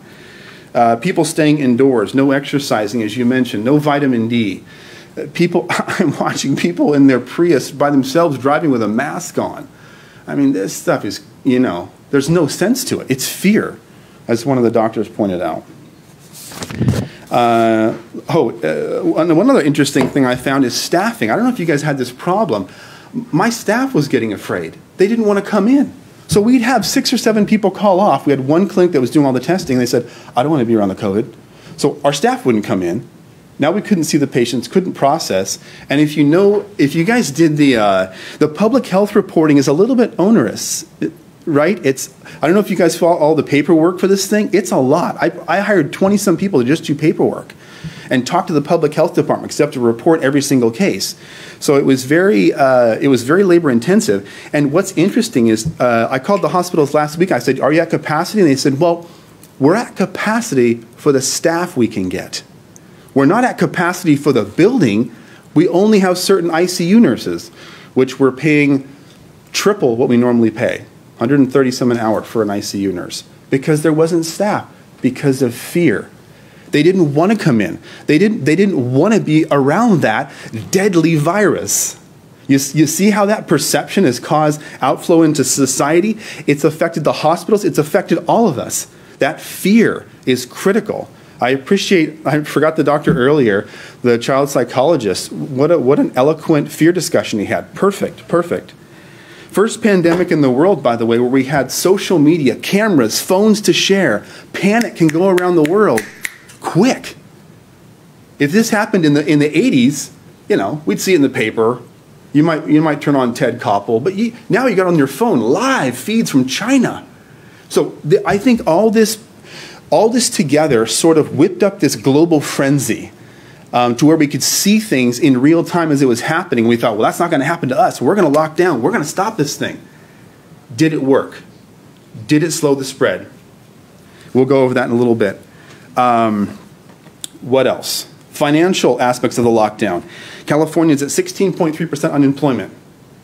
That's terrible. What does that compare to? Great Depression, recession, whatever you call it, 2008 to 2010, we hit 12.3. This is worse than that. So, unbelievable. $56 billion shortfall this year in California. $56 billion. And you know what our leadership and all their wisdom decides to do? Why don't we cut the funding for Medi-Cal?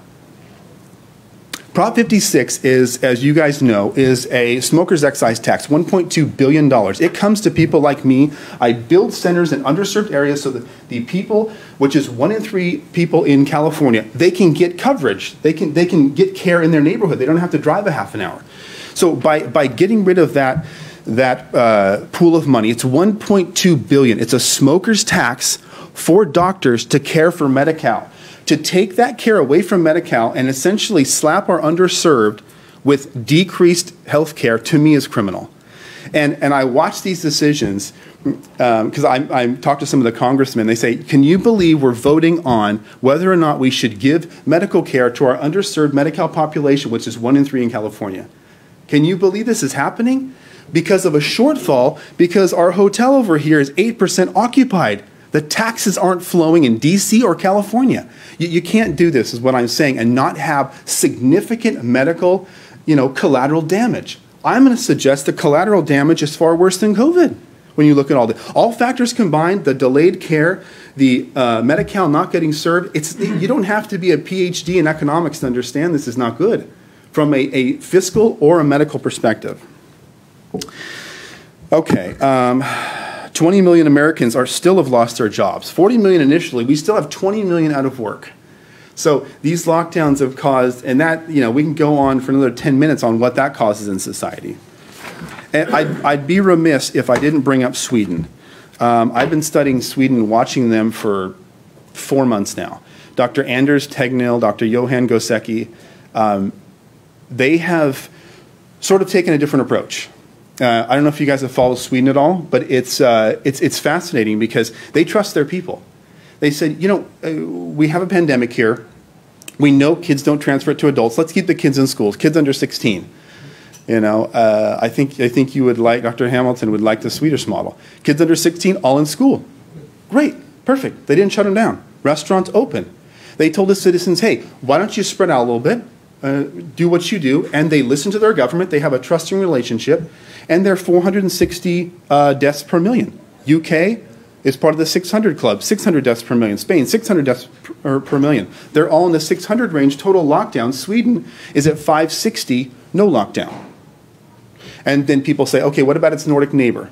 Has way less death. Right, so Norway has half the population, has much smaller nursing homes, much less death.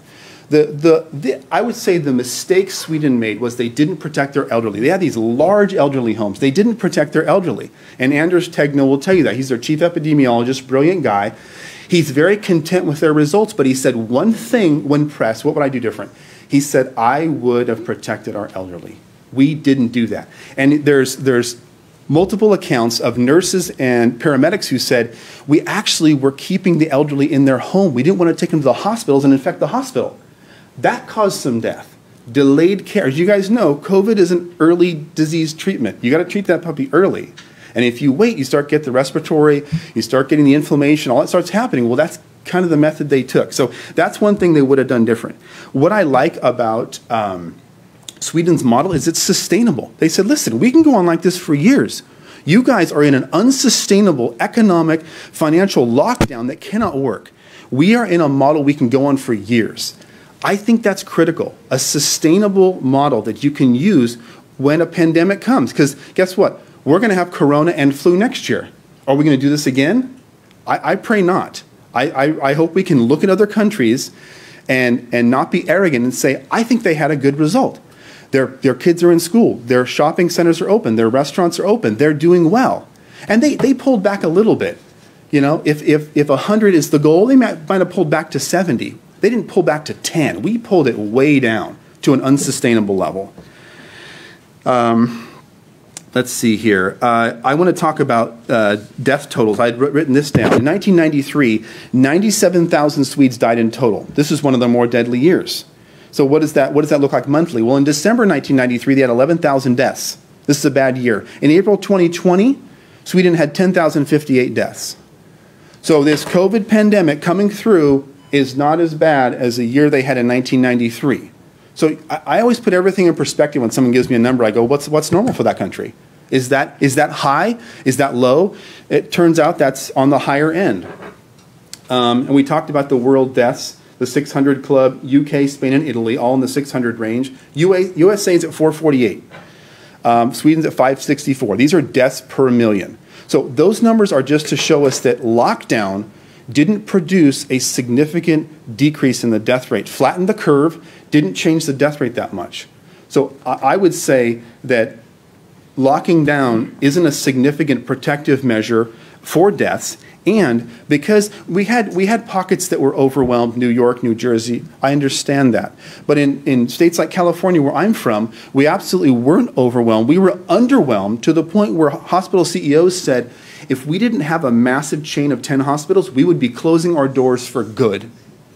So I don't think that's the right approach.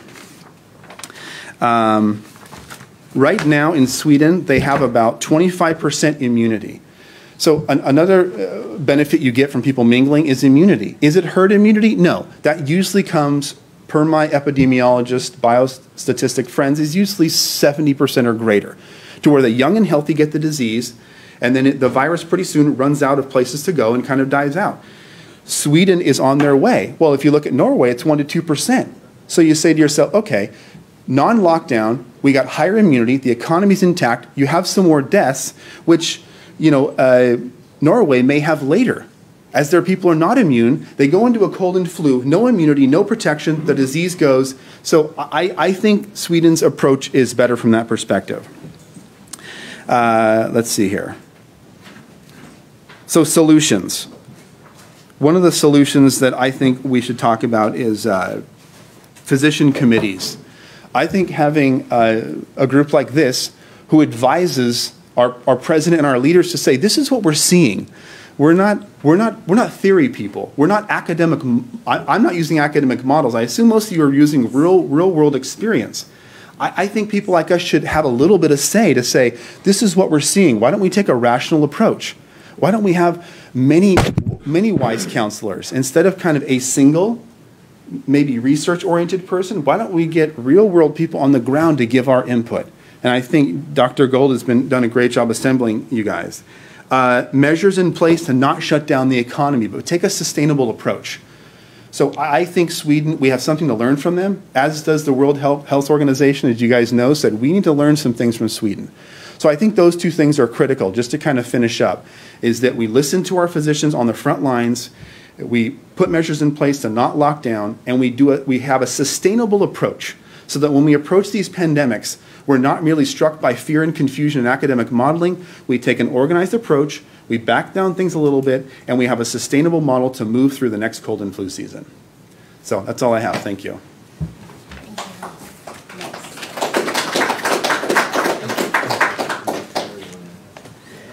Wow, thank you so much. Thank you so much. You brought up so many issues I just want to touch on before we turn to our next speaker. No particular order, just different things you had said. That the European model, the case fatality rate is in the 600s, United States is in the 400s, and Sweden's in the 500s. So I can't wait to share with you later on this afternoon how these numbers are orders of magnitudes greater than countries that have free and easy access to a cheap, safe, generic drug. It's kind of crazy when you look at the numbers, so I hope everyone stays tuned for that and remembers those numbers. Another thing, we're talking about a lockdown, and it's interesting, I come to this problem as an emergency physician, and my goodness, the hospitals were empty. I wasn't in New York when this happened. I did do my training in New York, so I had a lot of friends in New York, and there's no question they were overwhelmed. About a 3 to 4 week period, it was really tough. Were they overwhelmed in terms of the reasons we were addressing in terms of, quote, flattening the curve? No. As everybody knows, there were plenty of ventilators for everybody. There was the big ship. There was the Javits Center, which remained empty. But for the day-to-day practice as an ER doctor, had I been in New York at that time, according to my friends, it was very tough and difficult. That period lasted 3 to 4 weeks, but they got through it. It was not a situation where anybody who needed treatment didn't get treatment. People got treatment. No one was turned away because they couldn't take it. So it was just above capacity, but I don't want to make up numbers, but a little bit above capacity, but the system was able to absorb it. And that's really the personal doctors and nurses. They had plenty of physical ability to take care of the patients in terms of ventilators and hospital beds. You might remember that the Javits Center was almost completely empty. So we have to remember that the whole purpose of locking down was not to overwhelm our healthcare system. Okay, we cannot forget that. We cannot just keep changing the definition and keep moving the goalpost. We are not overwhelming the healthcare system. There were many months that myself as an ER physician and cardiologist and neurologist, we were at half. I mean, my workflow is 50%. It was fabulous. I go to work and I'd see not even half the numbers of patients I normally did. This has never happened in my career as an ER doctor. I mean, if there's one thing that you have as an ER doctor is that you're busy all the time. I mean, you don't drink so you don't have to go to the bathroom, right? So here I was, I've seen maybe not even half. Maybe we're at 40%. American College of Cardiology, they put out a paper that about 40% of strokes and heart attack-like or chest pain situations were just absent. The same thing for strokes. One of my colleagues, as part of the American Frontline Doctors, is the chair of neurosurgery over at USC, and he said he sees He was seeing less than half the numbers of people he would otherwise help who have a special kind of thing, an aneurysm in the brain that would cause bleeding and cause a stroke, and he was seeing less than half. Where are all those patients? Where are they? Are they labeled COVID deaths? Right? I mean, those are casualties of COVID, but they're not the virus. They're not the virus. So the death effects of the lockdown are extreme. I wrote a letter to the president several months ago. That's how this whole thing started. Causing the lockdown a mass casualty incident. I did not call the virus a mass casualty incident. It's the lockdown. And one of the first things I said in one of the very first interviews I gave was that more people were being harmed by the lockdown and dying from the lockdown than the virus. And until people listened to us, the frontline doctors, they thought that was crazy talk. It's not even close to crazy. The numbers of people that have been harmed or killed due to the effects of the lockdown and the subsequent financial, it's not a dirty word to say financial. If people don't have money, they end up less healthy. That's why people come to America, not to really get money, but to have better lives, including physical, healthier lives. The suicide calls gone up, child abuse, et cetera. In all ways, the lockdown is a problem. The strokes that went missing, anyway, the list is endless. The problem now is the lockdown, and more importantly, the problem is the fear, which Dr. McDonald eloquently addressed. It's not the virus. We doctors here are here to tell you that there are treatments, especially if you get it early. You need to think of COVID-19 as two different diseases. There's an early disease, and there's a late disease. For a doctor, they're completely different. The early disease is all about viral replication. Does the virus get into the cell? And when it gets into the cell, does it reproduce a lot? Once it does that, if you have that situation, the cell then bursts, the virus goes out and infects all the other cells. That's a viral replication disease. Much later, if you haven't treated it or your body hasn't healed it, which, as we've heard, young people heal it, people without comorbid conditions heal it. But if you don't have that situation and you go into the second disease, it's nothing, that's not the problem. The second disease is cytokine storm, which is massive inflammation. When you get that terrible inflammation all over your body, especially your lungs, you really are in jeopardy. We also have medicines for that.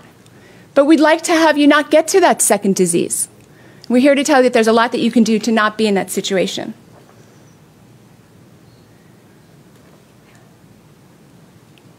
I also want to say that there are perhaps situations where society should decide to lock down, right? If you had a situation such as smallpox, that comes to mind. Highly contagious, lethal, thankfully not an issue. This is not that. COVID-19 is either asymptomatic or mildly ill for the majority of the population. When they go back and they do antibody testing, which is people who've been exposed, people are very stunned by the numbers. We're talking environments have 20% or 40% that have already been exposed. In New York City, a hotbed area, one area of the Bronx, 43% of the people had antibodies already. The vast majority of them never knew they had been exposed, never had symptoms, or if they did, they were so trivial they didn't remember. The point is, most people who get this virus do just fine.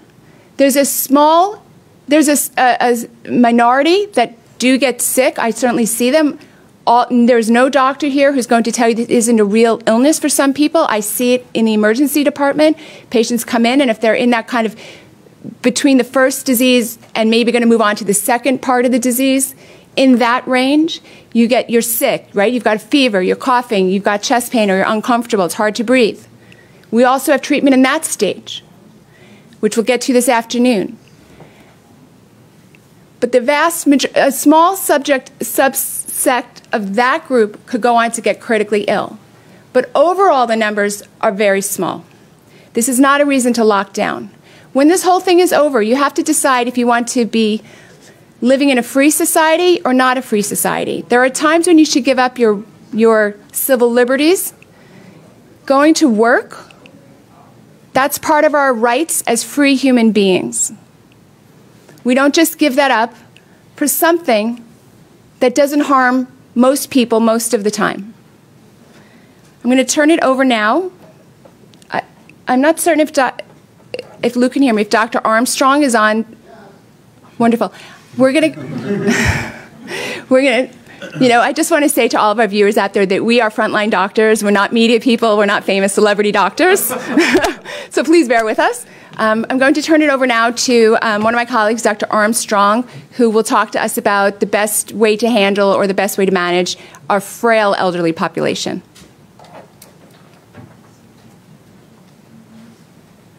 Hello, good morning. Thanks for having me today. It's an honor to be with you. Thank you all for everything that you do in taking care of patients in this COVID-19 pandemic. It is just amazing to work with physicians like yourselves. So on April the 2nd, we were confronted with an emergency situation. We had 86 of our residents at a nursing home in South Texas test positive for COVID-19, where there were 86 people, 31 staff, and 55 residents. And so this was a pretty catastrophic situation for us. We were just coming off of what we saw in Washington State, where they had a large number of residents die. We were seeing devastating situations in Louisiana in nursing facilities. And so we decided we could do, in Tennessee, they just unloaded the nursing home and sent all of the patients to the hospital, which was devastating for them as well. So we decided, our team, we decided we're going to take care of these patients in the nursing facility, and we're going to do it with the medications that seem to have had some success in China and in France. And so we use hydroxychloroquine, azithromycin, and zinc. And so we decided, we went, and of course these are COVID-19 patients, and so we purchased PPE from our own company's money, and we decided that we were going to staff that facility for 2 weeks like an inpatient hospital almost. We had 2 physicians there every day, we had a support nurse there every day, and we had a nurse practitioner there every day. And so we decided to do something that was pretty novel and to our surprise had not been done before. And so we treated the patients in the nursing facility with those medications. We monitored them. We monitored their oxygen saturations. And what we were finding was that for elderly people, when they drop their oxygen saturation from where it normally is, that's when they're about to crash. And even if they look good, they could have normal oxygen saturations, but still, or actually abnormal oxygen saturations, but still look very comfortable and seem like they were doing well. And so what we decided to do was monitor their oxygen saturations. We monitored their temperatures. We had the owner in the facility there working, and we were putting in many, many hours trying to monitor them very closely. So when they dropped their oxygen saturation below 95%, then we started them on the medication, because we had had a lot of experience taking care of them, and we had watched some people from the previous week actually go to the hospital when at that time we didn't know what was going on. We had also had previous experience as well as a hospital physician, as a hospitalist. We had taken care of patients in the hospital and treated them with hydroxychloroquine and azithromycin. We had had good results from that, and so we decided to do this in the nursing home. And so we started to follow them very closely, monitor their oxygen saturations. We ended up not treating all of them because not all of them had symptoms. So when they'd spike a fever or when they would drop their oxygen saturation, we would start them on the 3-drug regimen of hydroxychloroquine, azithromycin, and zinc. And so we knew these medications were safe. We had used them long before, and so many times before, and so we knew that there was little side effect. Now, when we treated them, we did EKGs on day 3. Some of the patients on day 4 of the treatment. It's only a 5-day treatment regimen. And so we did EKGs, and we saw 0 QTC prolongation. And that's y'all are all physicians, so you know that's what predisposes them to having the cardiac arrhythmias, what the media says. So I actually had those EKGs read by a cardiologist. And it was really funny because what he asked me, he said, I don't even know why you're doing EKGs on these patients. They don't need them. He said that in their combined 50 years of practice, they've seen cardiac arrhythmias with a prolonged QTC interval 3 times. And so it almost never happens. And of course, you know, any medication that's in the drug cabinet is actually going to, you know, is going to have a side effect of a prolonged QTC interval. And so we treated these patients for that 5-day regimen. On day 1, we gave them 400 milligrams of hydroxychloroquine twice a day on day 1. On days 2 through 5, we gave them 200 milligrams twice a day. We gave them just a regular Z-Pak, 500 milligrams on day 1, 250 milligrams daily, days 2 through 5. And then we gave them 220 milligrams of zinc daily because that's what we had in the nursing facility. And so we treated them. And what we found was 37 out of 38 patients that we treated actually were cured from COVID-19. They recovered from COVID-19. We had 2 that died later from unknown causes. They had been very, very ill patients. And so today, 35 out of 38 of these very elderly, frail patients, and of course, these are the sickest patients of the sick. These are the folks who they all have coronary artery disease. They all have congestive heart failure. They all have chronic medical problems. They're all chronically debilitated. And they tolerated the medications very well. We had no QTC prolongation. We had no side effects from the hydroxychloroquine in any way. And so this was a success story. And you would have thought that the media would have celebrated it as such, but certainly they did not. You know, the governor of the state of Texas actually knew what we were doing, was on the phone with me. The lieutenant governor knew because he had helped me get the medications that we needed. And so we had the health department knew about it.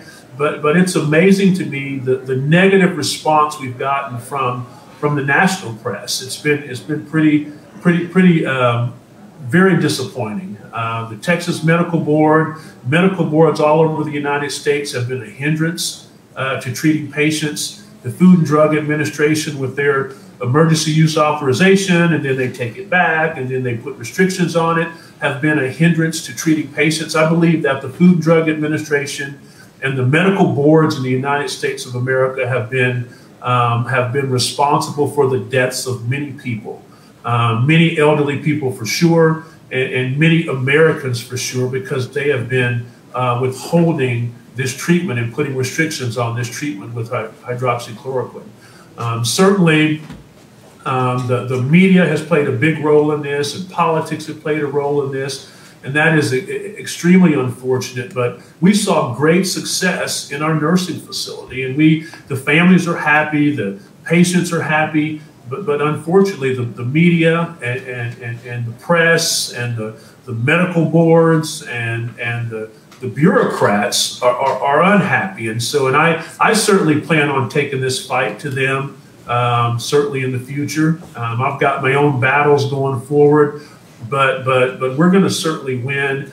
I certainly am a strong proponent of hydroxychloroquine being over the counter because it is a safe medication. I've actually taken it myself when I went to Africa, you know, and I bought it off the shelf of a store in Nairobi, Kenya when I was there. And I took 200 milligrams daily the whole time I was there. And so it's a very safe medication. I believe that the way we treated these nursing home patients, the most sick and the most frail and the most vulnerable as well, the way we treated them should be the standard of care for treatment in all nursing homes in the United States of America. That is, I firmly believe that. I believe that we would have saved thousands and thousands of lives, but we could not get that message out because the media was on the constant attack the entire time. And so it should be the standard of care, the way we treated them. We had great success, and I am just, it frustrates me because I believe thousands of Americans, tens of thousands of Americans have died unnecessarily. I believe that there is a treatment that is available. I believe that there is lots that we can do as a medical community to push this forward. I think in a lot of ways the medical community has not been forceful enough. That's why I appreciate Dr. Gold and everything that she's doing to press this forward. And so it is so important that we do this. So thank you that I believe we're doing the Lord's work. I believe that it is vital and important to pushing, moving the ball forward, getting past this COVID-19 pandemic, opening up our schools and opening up our society and opening up our businesses. I believe it's vitally important, but also I think it's important that we protect our most vulnerable. There is a way to do that. We have shown that it is successful, and I believe that we should certainly, this should be allowed to proceed forward. So thank you very much, and God bless you. And if there's any questions at all, not sure what's next. Dr. Armstrong, please don't hang up, okay? Absolutely. Okay. I just want to say a couple of things, and then I actually have a couple of questions for you, Dr. Armstrong. Is the echo resolved? Okay. First of all, a lot of what you said is going to come as tremendous, shocking news to most of the listeners and viewers out there, because you said that you gave all your most frail people. Let me back up for a moment. When you go to the cdc.gov site, it lists by age the people who've died from COVID. Overwhelmingly, the numbers correlate to age, but more than age, it's the comorbid condition. So you can be very elderly, and if you're healthy, you should come out of this okay. But if you're older, on the extreme elderly, let's say over 85, over 80, plus comorbid conditions, your chances of dying, if you get this, are actually pretty substantial. And what you said was incredibly dramatic, that's the group that you're taking care of. And they overwhelmingly did not die and did well. Is that correct? That is correct. They did very well. We really, is there anything we could do about the echo? We really need to emphasize that. Thank you so much. Sort of. I'm not sure you want to hear me once. I definitely don't think you want to hear me twice. Okay. So we really need to emphasize that to everybody who's listening and watching, that the most frail elderly, the group that has mortality 40%, 50%, should they come down with COVID-19, had a fraction of that percent when they were treated with hydroxychloroquine. Dr. Armstrong, I'm going to come back to you for a question, and we'd like to know what actually happened to you when you did this. So I'm going to come back to you in a moment. But before we do that, the negative press about hydroxychloroquine has really been quite stunning. Before it became politicized, I was excited about it. I knew about this since maybe February, I think, or maybe even January, but certainly long before President Trump ever said anything about it. I knew that hydroxychloroquine looked like a very good treatment for this. So I remember watching the coronavirus task force at the time that the president mentioned that I think his exact words were, I happen to feel good about it. It's kind of interesting because he said something positive about remdesivir at that same conference, but everybody just jumped all over the hydroxychloroquine. I thought there was just going to be a shortage of the medicine. Everyone was going to go out and buy it immediately. But instead, the next day, it was almost like the media just threw up all over hydroxychloroquine. I don't know how else to describe it. They just discredited it so badly. And it was, I think, for everybody in this room and everybody at home, it was doctors at home. It was really quite mysterious. I mean, this was a drug that's completely not controversial. It's actually sold in the vitamin section of the stores across the world. I mean, it just we couldn't wrap our heads around this. And then we kept hearing about the quote-unquote safety issue of it. Well, we have to understand, right, the only two things you need to know about a drug is it safe and is it effective? We're going to get into hydroxychloroquine more later, but I just want to do a little overview of it. Is a drug safe? Right? I'll get to efficacy in a minute. It almost doesn't matter if something works. We sell lots and lots of things that don't work, right? That's capitalism. You can buy whatever you like here. The question is it safe? The government has an obligation to make sure things that are being sold is not safe. I mean, they have an obligation in America. That's the kind of society we want to live in. So every time somebody came to me, especially doctors, with some purported safety claim, I knew that they'd already drunk the Kool-Aid because there's no safety issue whatsoever. I mean, there's a safety issue just from opening your eyes and going outside and getting into a car. That's got a safety issue as well. But we don't talk about that. So when I say that there's no safety issue, what I mean is there's no safety issue above the baseline risk of going out every day and living your life. In that baseline risk of living, chloroquine, and more importantly, what we have in America, hydroxychloroquine, is considered exceedingly safe. It's safer, certainly, than many over-the-counter medications like Tylenol, aspirin, and Motrin. The number one reason why human beings in America get a liver transplant is Tylenol toxicity. Chloroquine is much safer than that. I sometimes use the terms chloroquine and hydroxychloroquine interchangeably. Hydroxychloroquine is a more modern version of chloroquine, and it's an even safer, even though they both are very safe. The issue that we hear a lot about, this purported heart issue, relates to something called the QT interval. The QT interval is a part of your EKG finding. Many, many drugs prolong the QT interval. If it prolongs the QT interval very severely, you can run into trouble. How many drugs prolong the QT interval? I don't even have time to discuss it. There are hundreds. It's just a very well-known side effect of many medications. Is it a real issue? Well, it's true that some medicines, including hydroxychloroquine, can prolong it. But the question is, does it prolong it enough to get into some kind of jeopardy situation? The people who get a prolonged QT interval tend to have heart disease and tend to maybe be on other medications that also prolong it. That's what you need to know. Now that we're many, many months into this issue, we actually have a study that's directly on point about the QT interval, hydroxychloroquine, in the era of COVID. As I said to you initially, many drugs prolong the QT interval. The two drugs that are used together to treat COVID when it's more serious is hydroxychloroquine plus zinc. Zinc is a huge part of it, and azithromycin. Both of those drugs, hydroxychloroquine and azithromycin, can prolong the QT interval. So the question that people are throwing up in terms of safety is, well, if they both can prolong the QT interval, maybe if you take them together, it'll prolong it enough that it's really a problem. Well, interestingly enough, we have an answer to that exact question, which I'll read to you now.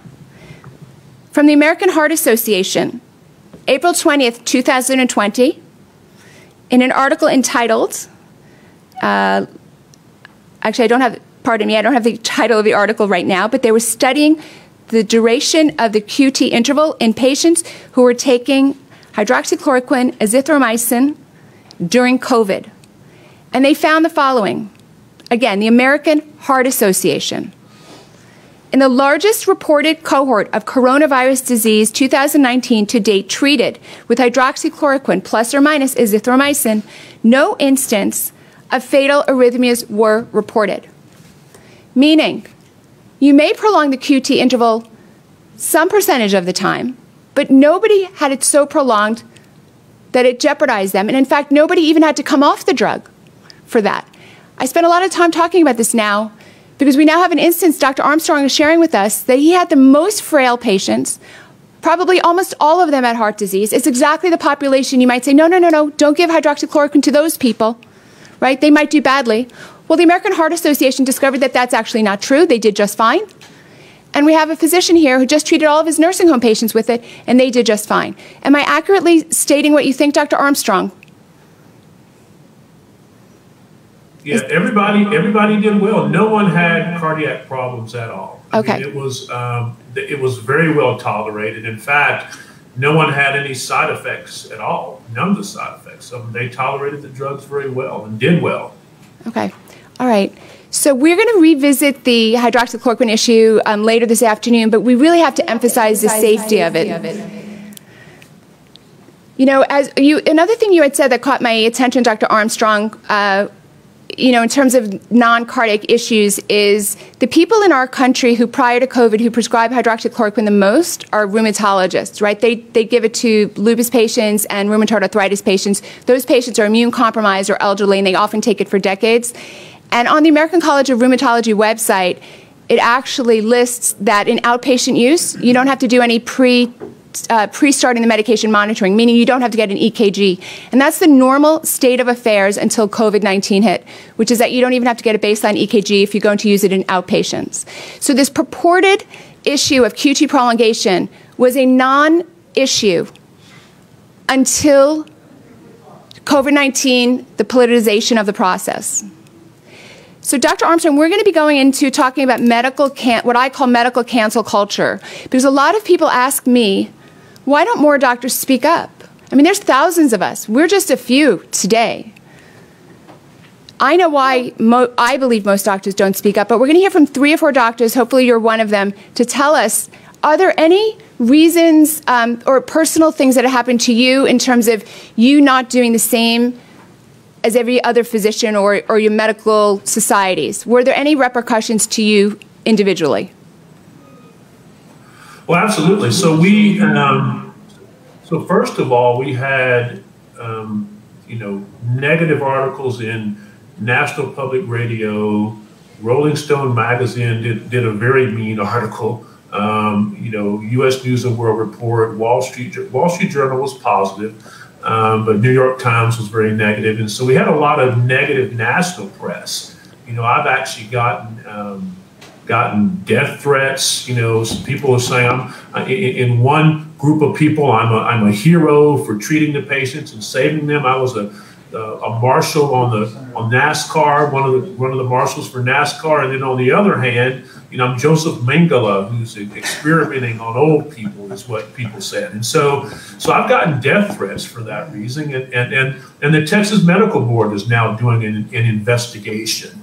Whenever they get a complaint and whenever anything is so public as our case was, there's going to be a complaint. We all knew that this was going to take place. I knew that there was going to be some political backlash, and that's why we got the EKGs. Like I said, the cardiologist said, Robin, I don't even know why you're getting EKGs on these patients. But we knew there'd be political backlash just because I know the political climate. And also, we figured that the Texas Medical Board was going to do an investigation. They say by statute, if there's a complaint, then they have to do an investigation. And so that's exactly what they did. And so we're going through that now. We're going to be fine in that regard. But I really want to, I can see myself doing testimony before a Senate panel, a state Senate panel or a state House panel, talking about the failures of the Texas Medical Board throughout this entire pandemic. And I'll tell you, I talked to an emergency room physician. We were talking about sending patients home with COVID-19 because our hospitals were filling up. And we said, look, you need to send these people home. I told him you need to treat them with hydroxychloroquine, azithromycin, and zinc, and send these folks home because they can go home if they're healthy. And the question he asked me, he says, well, Robin, is the Texas Medical Board going to come after me if I do that? And I couldn't tell him no, and so physicians are afraid that they're going to lose their license. I have said many, many times, I said, physicians are taking it themselves when they get COVID-19. They're taking it themselves. They're prescribing it for their families when they get COVID-19, but they will not prescribe it for their patients because they're afraid that they're going to get in trouble.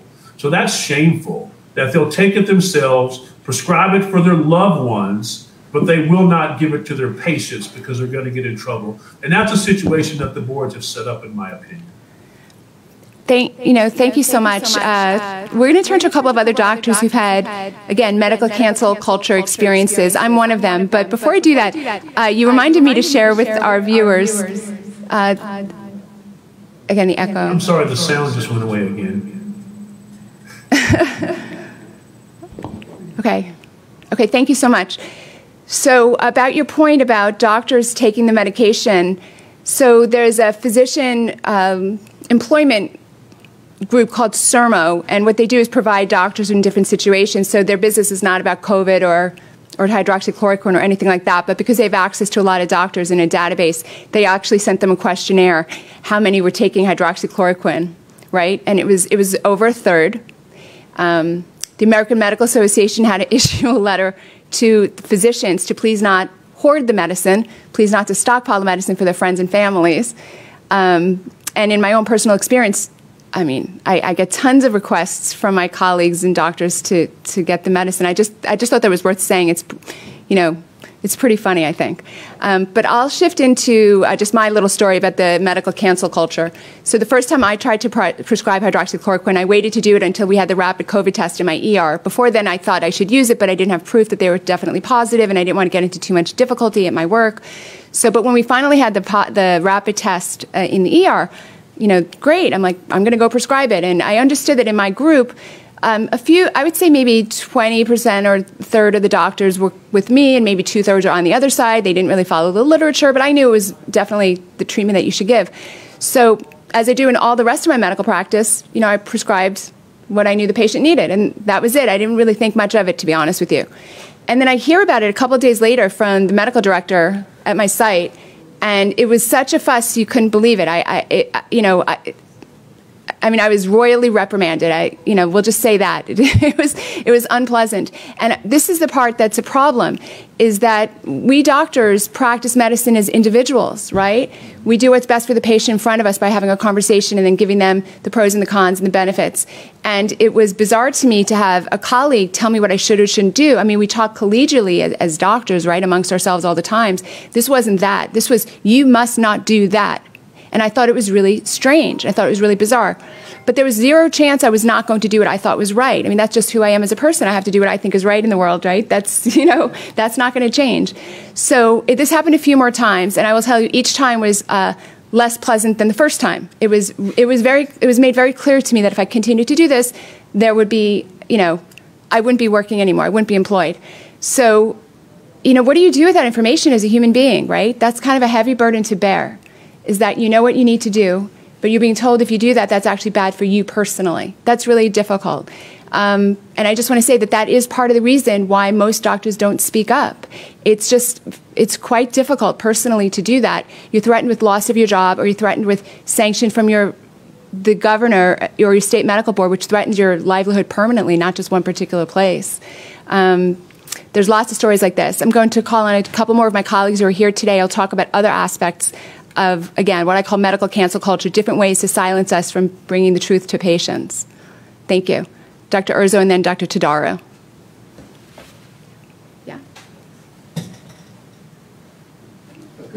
Would you like to share your medical, again, absolutely. Thank you. Yeah, absolutely. Yeah, I wasn't quite sure we were doing that this time, but yeah, so when this first started out, I was not in line with the thinking of we should lock down, isolate. This is early March, and I think I had read some of the early studies on SARS, and I'd seen that they had been pretty successful with chloroquine.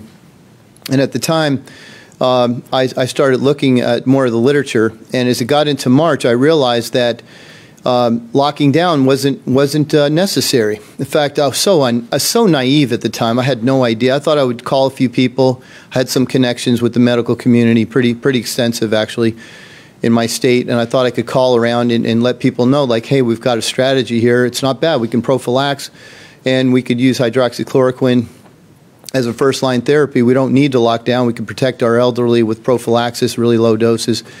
And I actually thought that was actually going to be well received. Instead, I was told to go home and to go home and don't use the personal protective equipment because I was just wasting resources. And I literally was on the phone. I won't say who it was, but a fairly high-up person in our society in Texas on one of the boards. And I told him, I said, how old are you? He said, I'm 40-something. I said, look, I've been through the AIDS epidemic, okay? We didn't know if we touched the patients what was going to happen. And I go, I've been through that pandemic itself was very eye-opening for me. I was very scared.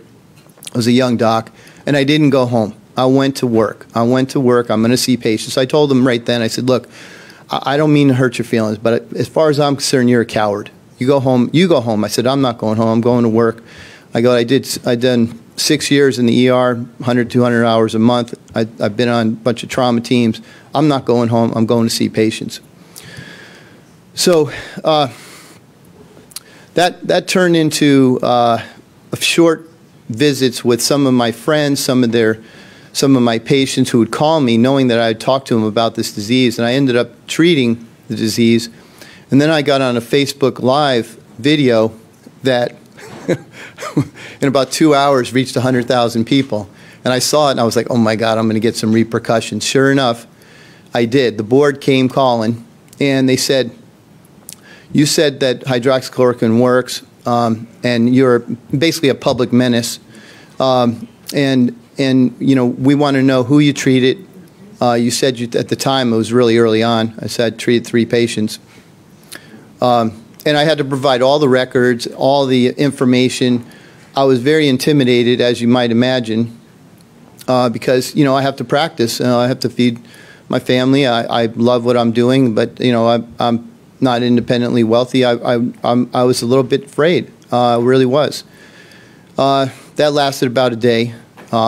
at that point, again, as Dr. Gold said, we've got to do the right thing for the patients. And at the time, I wrote a bunch of letters saying, I'm not going to let my patients get on vents and ECMO. It's not going to happen. I'm not going to allow it to happen. I'm going to treat them. I don't care. Well, suffice it to say, I got reprimanded. I'm still in a process of negotiation with that whole thing. But as Dr. Armstrong said, I'm really not afraid. I know I'm doing the right thing. I've treated a number of patients. I won't say how many because then I'll probably have to provide records for all that. So for the purposes of this statement, I'm going to say I treated 3. Okay? So the fear of reprisal is the reason why we're in this place right now. Docs don't want to do this. There's a fear of reprisal. I was very worried about it, and I can tell you all the people who believe in this medication, who believe in early treatment, feel the same way. They're really scared to go forward and treat patients because they don't want to lose their medical license, and that's a big deal. So the intimidation is amazing. And I'll give you another thought. So what did we find? And we're going to talk about this afternoon. They did trials on hydroxychloroquine, and they used like 35 milligrams per kilogram instead of 6. What they found in those trials, which is the biggest thing that I can say today, what they found, so everybody who's listening, they found that when you use toxic doses of hydroxychloroquine, you get toxic results. That's not smart. Doctors were using thousands of patients, the recovery trial, the solidarity trial, the REMAP study. They used toxic doses of hydroxychloroquine throughout the trial. And guess what? Patients did not have good results. So again, I'll reiterate that. Toxic doses, toxic results. And for us, that's part of the reason we're speaking out, because there's a disinformation campaign where they basically won't allow us to use safe, low doses, 200 to 400 milligrams a day, even in the prophylactic area where we can only use, let's say, 200 twice a week. There's been shown to be studies that that's helpful. And instead, I'm afraid to actually prescribe my patients this medicine. And when I prescribe it in Texas, I have to put a diagnosis down, and the pharmacist just a week and a half ago refused to fill it and said, I'm not prescribing it. My father was in the hospital, and they thought he had COVID, and I said, well, I want him to get 200 milligrams of hydroxychloroquine. He's in the hospital now. It turned out he aspirated. He was negative, but I said, if he is, I'd like him to get hydroxychloroquine, 200 low dose. And they said, no, we're not going to give it. We will not give it at this hospital. So, there's not even a thought about it. As Dr. Gold said, this is one of the safest drugs on the planet, one of the most essential drugs on the planet. And I think it's a shame that we have this argument about safety. It's almost ridiculous. And I've said this before. I don't know a single cardiologist who's ever taken a patient off of this drug for a QT interval problem. And as they were talking, I'm going to say this for people who are listening. QT interval means the heart has to recharge. It beats, and then it takes a moment to recharge. That's the QT interval. It slows it down a little bit. Not enough to actually clinically ever affect a single patient, and I've had several thousand patients visits in my office for this drug over the last 30 years. I think that speaks volumes to it. That's why I'm not afraid, because I know I'm giving something really safe, and as I now know, it is very effective. Thank you. So we're going to do one more medical cancel culture story. We share these stories because we feel an obligation to speak out, and we've been asked over and over when people hear this information why we didn't speak out sooner or why more doctors aren't speaking out. So we just want to share with you the pressure that doctors are under to toe a particular line that's being told to us. There is real professional and personal costs to not doing, not following the group think, and we just want to share that experience with you. And as we just heard, one of our own doctors wasn't able to get a medication that he thought could potentially be life-saving for his own father, a medication that you can just pick up off the shelves in much of the world, which is really very sad. I don't know what you would have done if he had been COVID positive and you had that information. That's just terrible. Anyway, there's many ways to silence physicians, so we're going to hear from our next colleague, Dr. Todaro.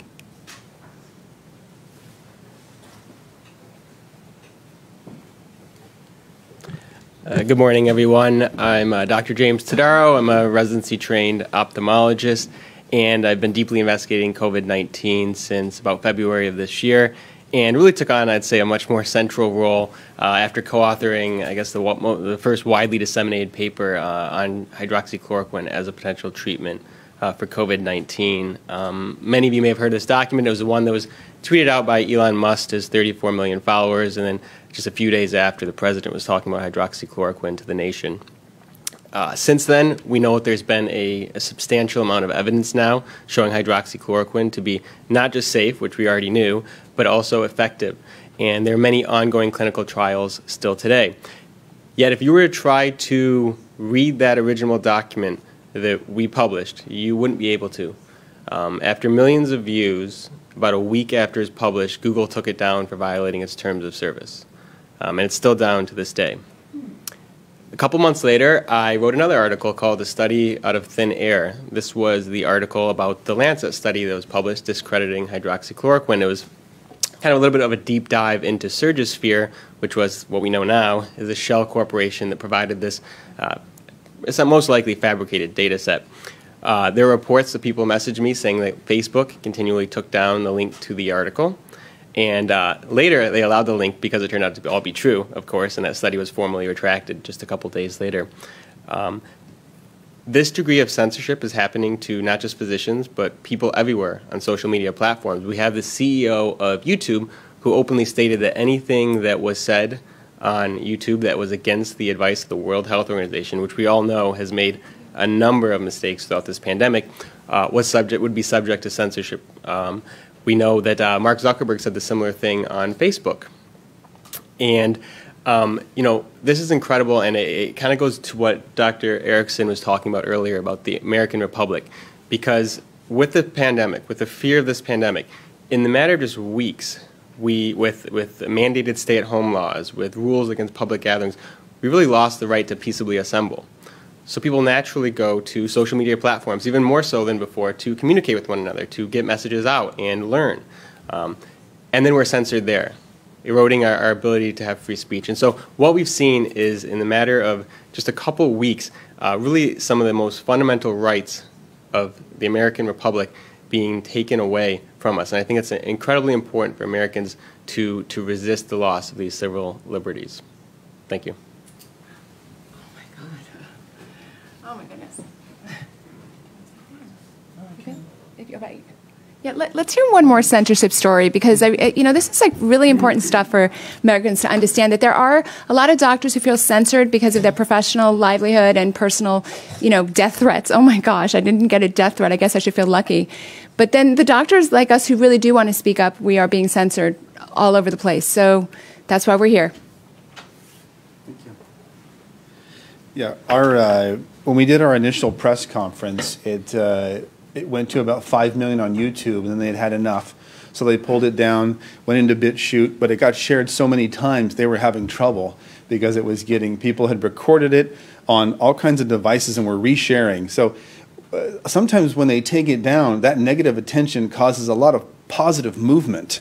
So it got shared all over the place because people are like, man, they took it down, it must be good. So it started moving all over the place. And Facebook went to 15 million, and to Facebook's credit, they left it on there, but YouTube said no. And the World Health Organization, because we had some different opinions than the opinions they had as far as what people should be doing and how effective some of the strategies were. So they decided to take that down. So we were censored from that perspective, but I almost think that the censorship caused an increased spread because all different countries, heads of state were calling, wondering why we were taken down, and very interested in the topic at that point because they thought, well, if they're censoring it and it's medical, it's got to be good. So, and I know a lot of people have the same story where you're just basically sharing your experience, and you weren't trying to do anything radical. You were just sharing sort of raw data and your experience, and YouTube said no. I mean, I want to live in a country where you and I can disagree aggressively, but at the end of the day, we have dinner and we care about each other as human beings. I'm happy to have a lively discussion. I love it when people disagree. Let's disagree. Let's hash out the truth, and then let's be human beings and care about each other at the end of the day. And I think a little bit with the cancel culture is losing that. They think if you disagree with me, you hate me. No. And I hope that we can get, Republicans and Democrats can get beyond the sort of, you disagree, so you hate me, and we can get into that problem-solving mode. So I think that's where we need to be right now, is just focusing on problem-solving. Thank you. Yeah, thanks. So, yeah, this is definitely, we come to you as doctors, not as people who are really talking about politics. We just want to be able to bring truth and science and good policy ideas, you know, to the American people. And so I invite my friend Joe Ladapo up, please, to talk with us about some policy perspectives he has.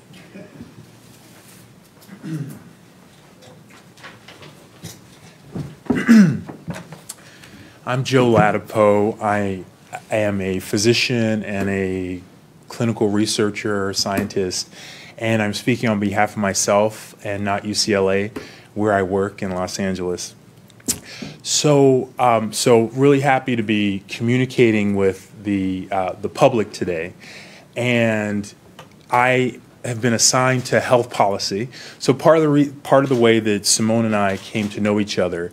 So most of my work, so I have a background in health policy and health economics, and I mostly do research. I take care of patients at UCLA Ronald Reagan Hospital, but I mostly do research. And most of my research now is clinical trials, mostly in cardiovascular disease, and health economic evaluation. So that's mostly what I do. And then COVID came, and and the world decided to turn itself upside down in response. And since that time, I've been writing about COVID and our policy responses.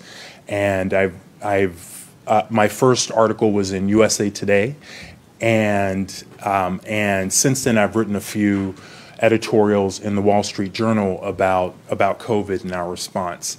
And I'll say that most of what I've written has reflected what has in fact come to pass, even going back to March, sort of not really predicting the future, but thinking about the implications of some of the steps that we were taking and some of the decisions that we were making, and kind of through that work, Simone and I were kind of connected through even a third party and all these efforts to try and bring some light into a place where there was mostly darkness and fear and panic.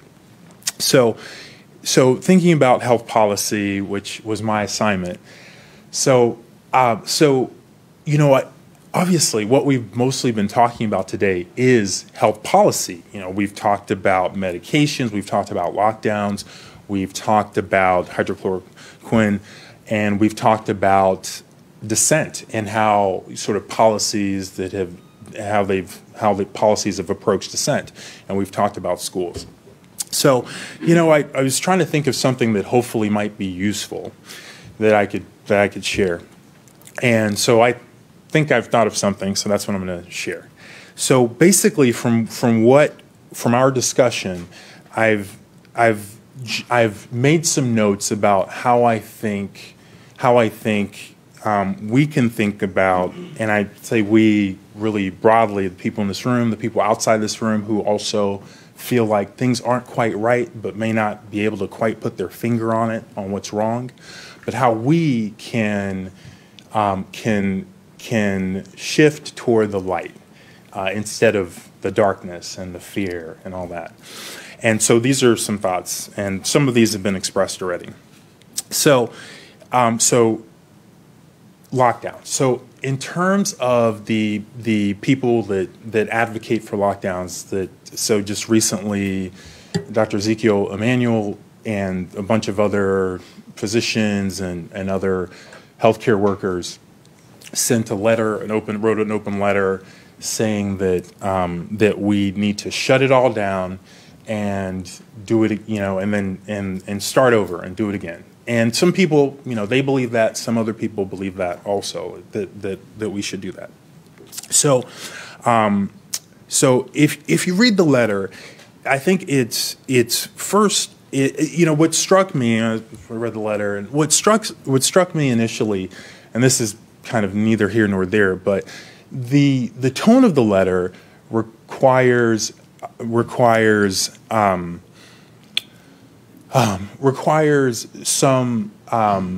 arrogance to write, in that it takes a position of really knowing what's best for other people, more so than apparently they could possibly know for themselves.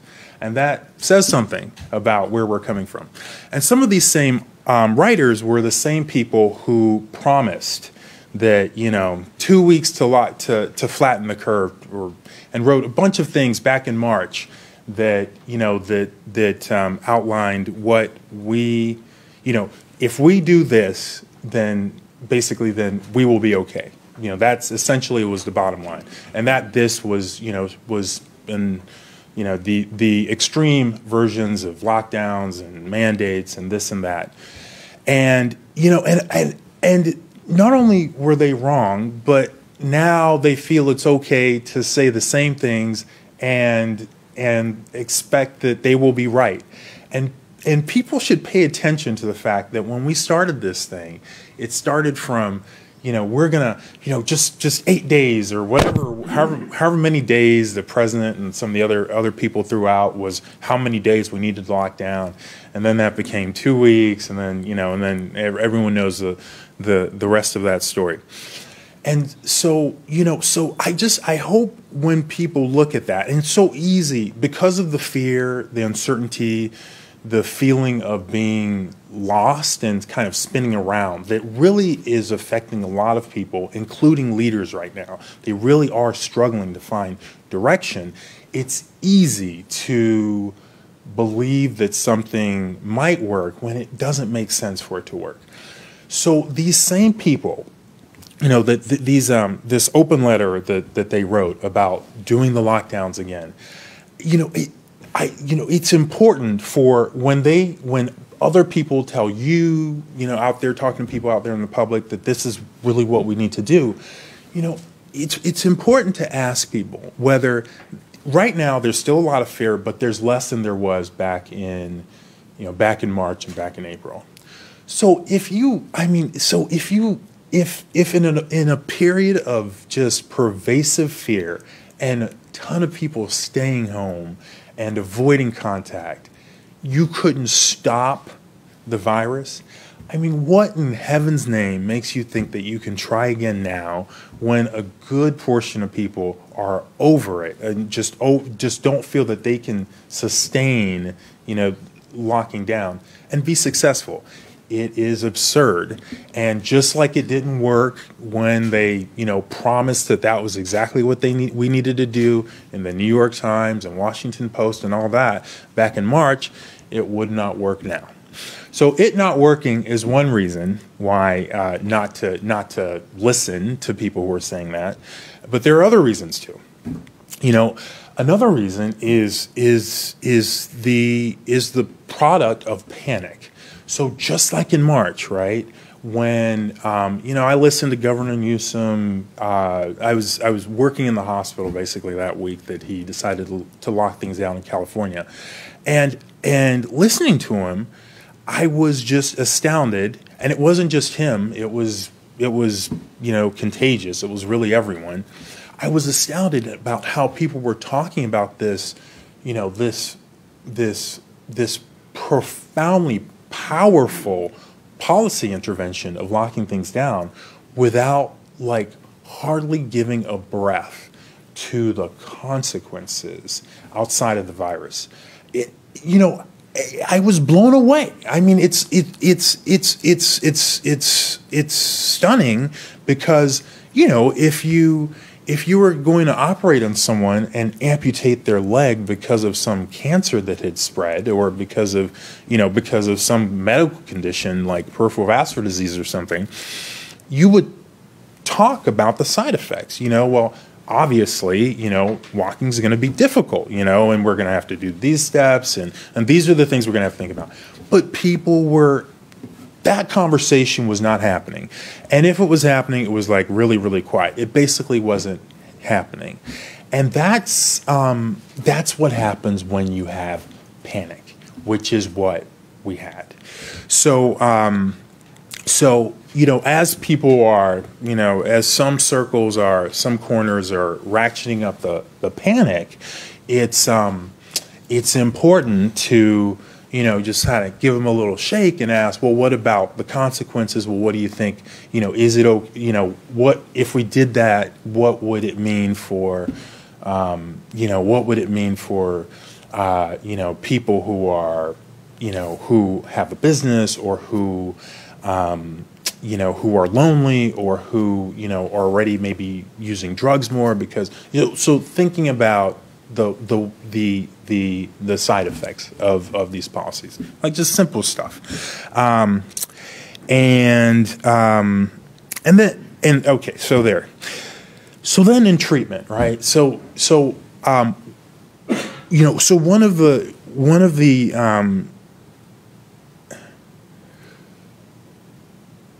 unusual things about periods of crisis and panic is that, again, people have a hard time thinking in just not very basic ways, just thinking, just thinking openly. And so, here we are, an incredible country, incredibly productive country, and we are still hearing about shortages.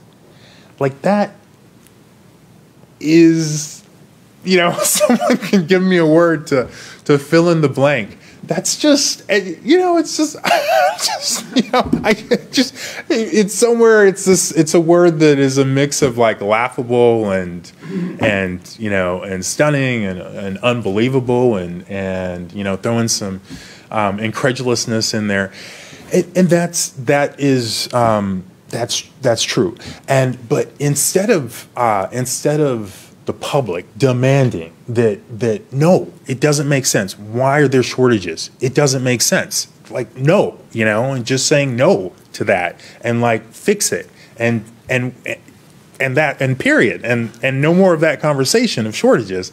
We have continual conversations about not everyone can get this particular medication because we might not have enough, and people who want PPE, well, we may not have enough of that, so please use a cloth, mask for which there is, sort of empirical, experimental evidence that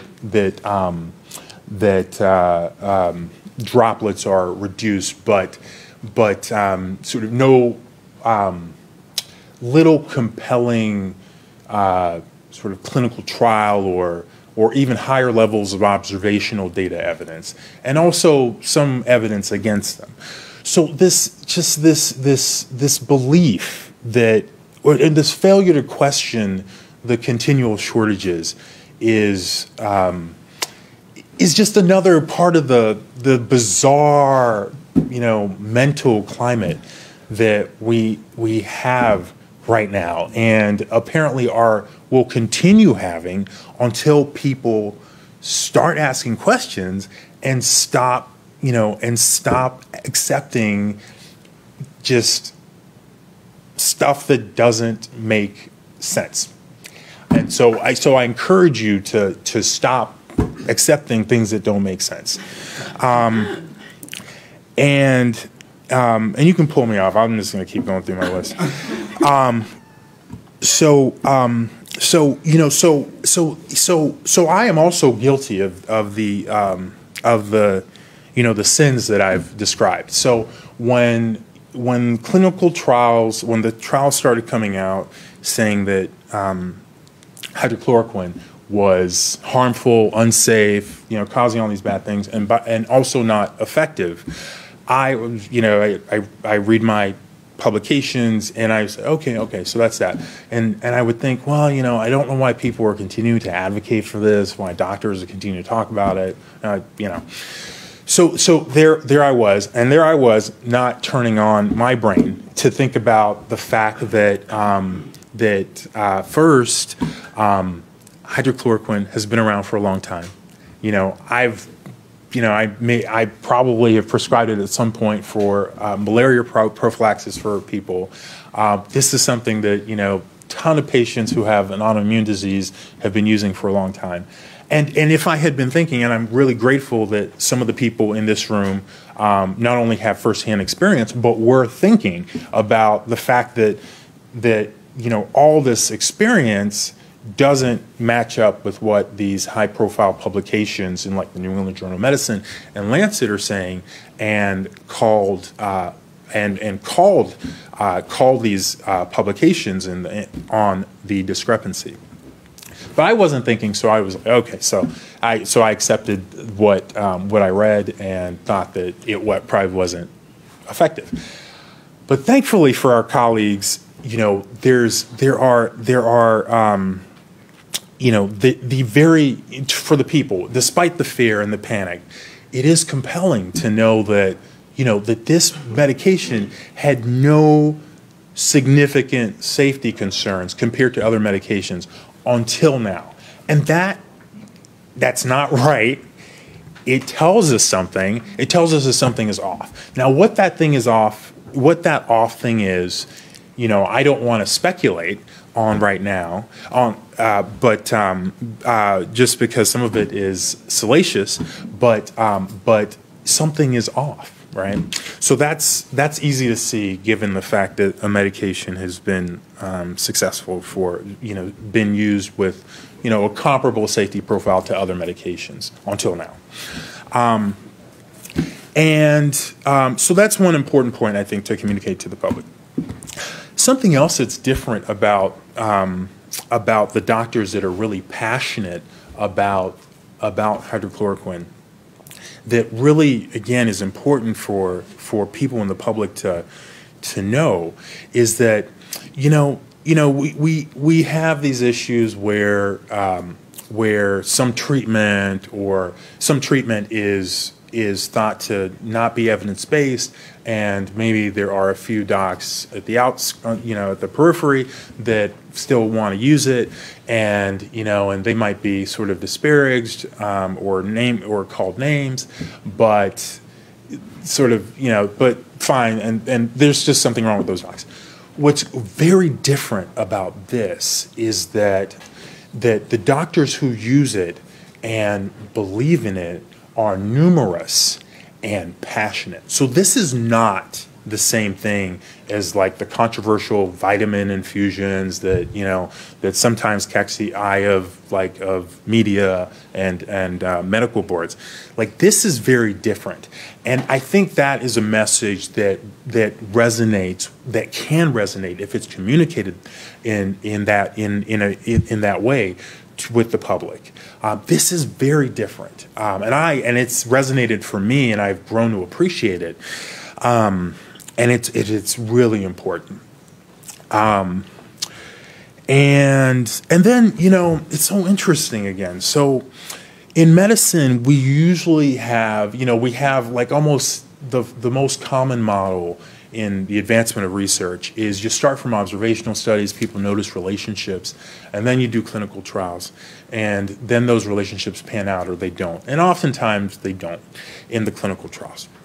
And vitamin D so far has been is like an example of this. There are so many studies under the sun that show observational relationships between higher levels of vitamin D and something good, whether it's blood pressure, MIs, heart attacks, longevity, depression, you name it, like cancer. Vitamin D reduces whatever that bad outcome is. But the trials have not been as supportive. Nonetheless, some people argue that the reason the trials haven't been as supportive is because maybe the wrong type of vitamin D was used, or this or that or something else.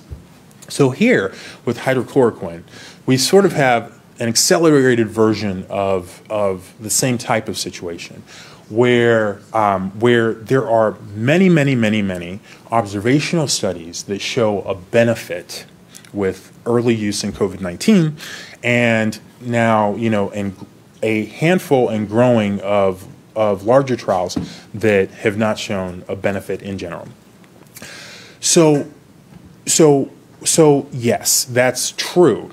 But But between the observational studies, some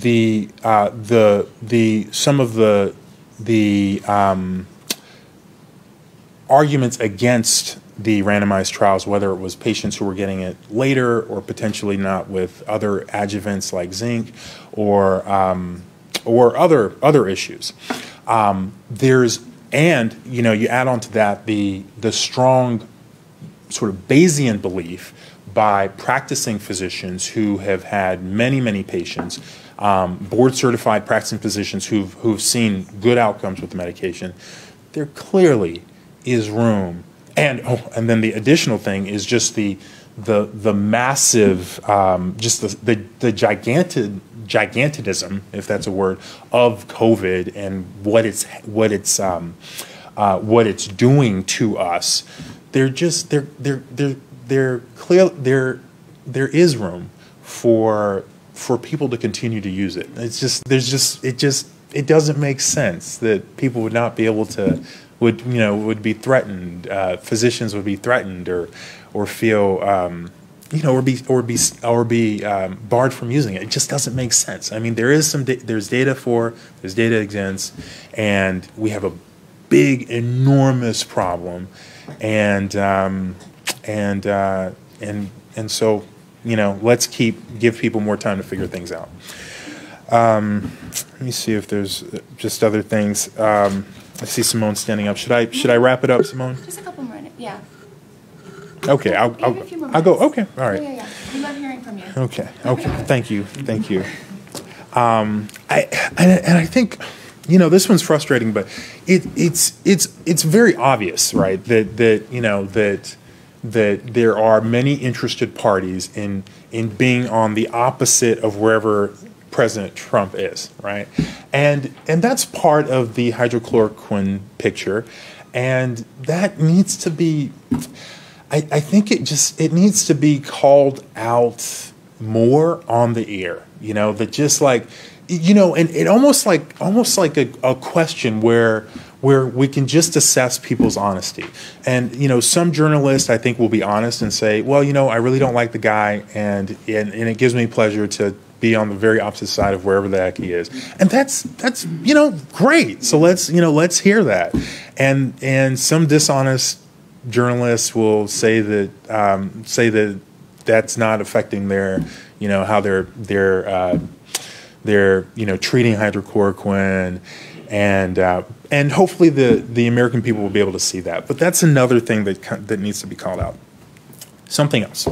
So the other day, a friend of mine sent me a video of a debate between Alan Dershowitz and or Horowitz. Which one is it?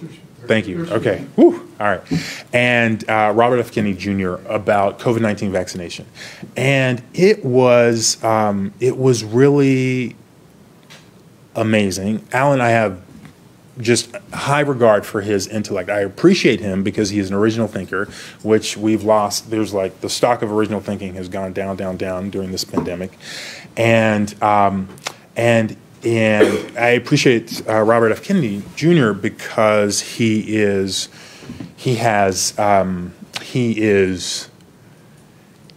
passionate, and his passion is combined with facts and a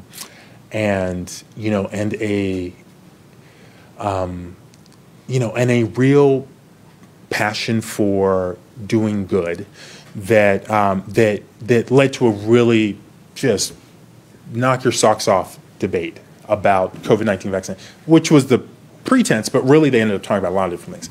And what was really great about this debate is that Robert F. Kennedy Jr. raised facts. He brought out some things and I'm not saying 100% of what he's said is factually accurate, but a lot of things he said were not only accurate, but things that I had no idea about, and made me think harder about how we think about vaccinations. Which I've got 3 kids. We do the vaccinations, so it's not. So and it's not. And I would not necessarily stop. But he raised some really important questions that we don't hear about at all, but are facts, and people should know, even if it makes it a little bit harder for doctors to convince patients to get vaccines or for companies to make money from the number of mandated vaccines. And I think that's actually what we need for hydrochloroquine. We need debates, like debates between people who are, who take care of patients with this and have an understanding of the data that have been published so far, both randomized controlled trial and observational studies, and people who believe that, that it is not the answer and there's something wrong with it. And that kind of debate, those kinds of debates will, when viewed by people, it will make it easier to understand. Yeah, okay. Thank you. All right. Thank you so much. Yeah, there's certainly, I will concur that we are treating COVID-19 and hydroxychloroquine as its sui generis, a completely unique event. We don't handle anything like this in medicine. It's been very bizarre, actually. I want to go back just a moment for when we were talking about the medical cancel culture. We had one more story that the speaker couldn't speak until just now, and I'm going to introduce Dr. Scott Jensen, coming to us from Minnesota, and he's going to talk about his experience with cancel culture, the specific reasons he'll mention, but we're going to get to the specific reasons what triggered the cancel a little bit later, but right now we're just going to talk about the chilling effect that this is having on physicians. As per our previous speaker, when doctors can't talk straight to the American public or to their patients, we're really all in trouble. Thanks. Welcome, Dr. Jensen.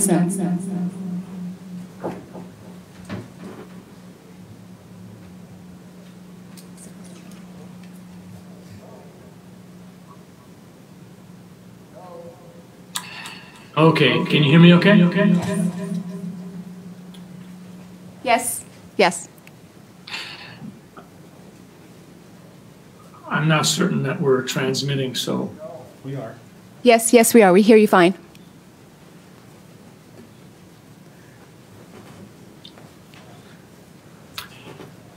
Simone, can you hear me okay? Yeah, I hear you fine. Yes. Okay, go ahead. I'll go ahead. Thank you. My name is Scott Jensen. I'm a family physician in Minnesota, and I serve in the Minnesota States.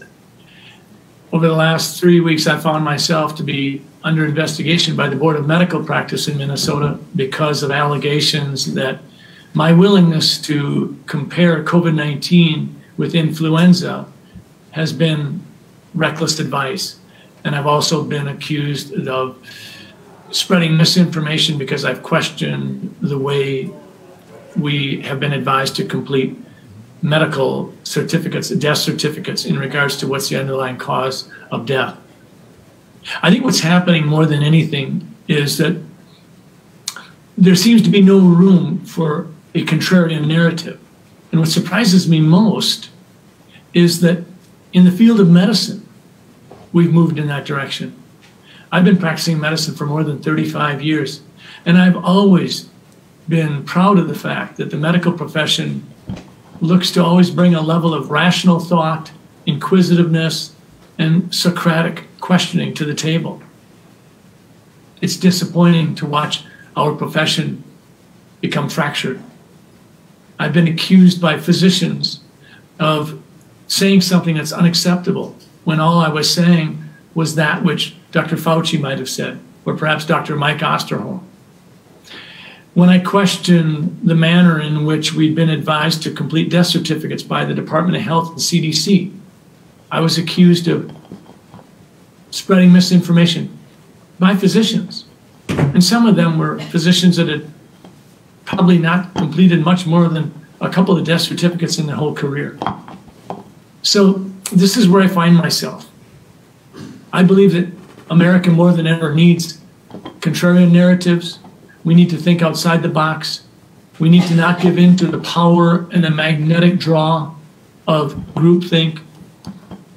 And that's why I'm pleased to support your efforts, Dr. Gold. This is important to have a white coat summit, to have physicians encourage one another to step up and be the kind of rational thinkers we've always been. Lead the way. Empower patients to be their own best champion. Thank you. I'd be glad to stand for questions. Dr. Jensen, will you just say again, so you did something that kind of disagreed with the groupthink in how you manage the death certificates, which we'll get to later, but the effect on you was to be questioned by your state medical board? Is that what happened? Yes. Yeah. Yes, I pointed out that the communication from the Minnesota Department of Health provided information that was in direct conflict with the way we'd been completing death certificates previously. If something contributes to a death, there is a separate box, Part 2, where contributing conditions should be listed. But in the Department of Health information, they identified that if it was COVID-19 that was seen as something that contributed, it should be listed as a cause of death. But if it was something like emphysema or asthma, then you can go ahead and put that in the separate box, Part 2. When I questioned this, I was accused of spreading misinformation. And so, yes, now the Board of Medical Practice is reviewing my conduct, my public comments, and whether or not my medical license needs to be in some way or another affected. So yeah. So this is really shocking. If I understood correctly, because I haven't met you in person, I just saw your video online. I think it got over 20 million views. I encourage everybody to watch it, Dr. Scott Jensen from Minnesota. But you had received, I think, Minnesota Family Practitioner Doctor of the Year award not too long ago. Is that correct? Thank you. Yes, in 2016 I was... Okay, sorry. And also, I apologize, Luke. Also, you are a state senator in the state of Minnesota, correct? That's correct. You know, I mean, this is just dramatic and stunning. This is not business as usual. We're talking about an esteemed physician, really best in class, been practicing for 35 years, beloved by his patients, elected to a state senate, and now you're being investigated for the quality of your medical care. And you just recently were disturbed by how they were managing the death certificates, and then now all of a sudden you're being questioned about this. I mean, this is really dramatic stuff. Has he ever seen anything like Have you ever seen anything like this in your career? I mean, I think people don't realize for physicians, our professionalism is second to none in terms of importance, our reputation. And so when something like this happens, it hurts. And it isn't regarding any care I provided my patients, it's because of public comments. And one of my jobs as an elected official is to ask hard questions and to raise challenging issues and to think outside the box. So this has been a real trial for both my wife and I. Oh my goodness. So Dr. Jensen, and to our viewers, you know, that phrase unprofessional conduct, nobody would like to hear that phrase, but to a physician it holds special terror. The letter I got from our governor in my state, thankfully they haven't come after me yet, I suppose the way they've come after you, but it threatens unprofessional conduct, and that has very specific potential ramifications on physicians. Not only is it a point of personal pride and reputation of who you are as a human being and professionally, but it actually threatens your livelihood. So do you think that this has a chilling effect on how patients and doctors interact or what physicians prescribe for their patients? What do you think what happens to the doctor-patient relationship if a doctor is concerned that they might be said they're having unprofessional conduct? I think one of the worst things that can happen is you will see physicians, even though it may break their heart, they may have to step away from encouraging and helping their patients be their own best champion. physicians are going to be chilled by what's happening to me because nobody wants to have to go to medical practice inquiry. So when we have physicians wanting to do the best thing they can to help their patients with COVID-19 and to use a medication that may be off-label, which is a practice that's very standard to many of us, physicians may step away from that.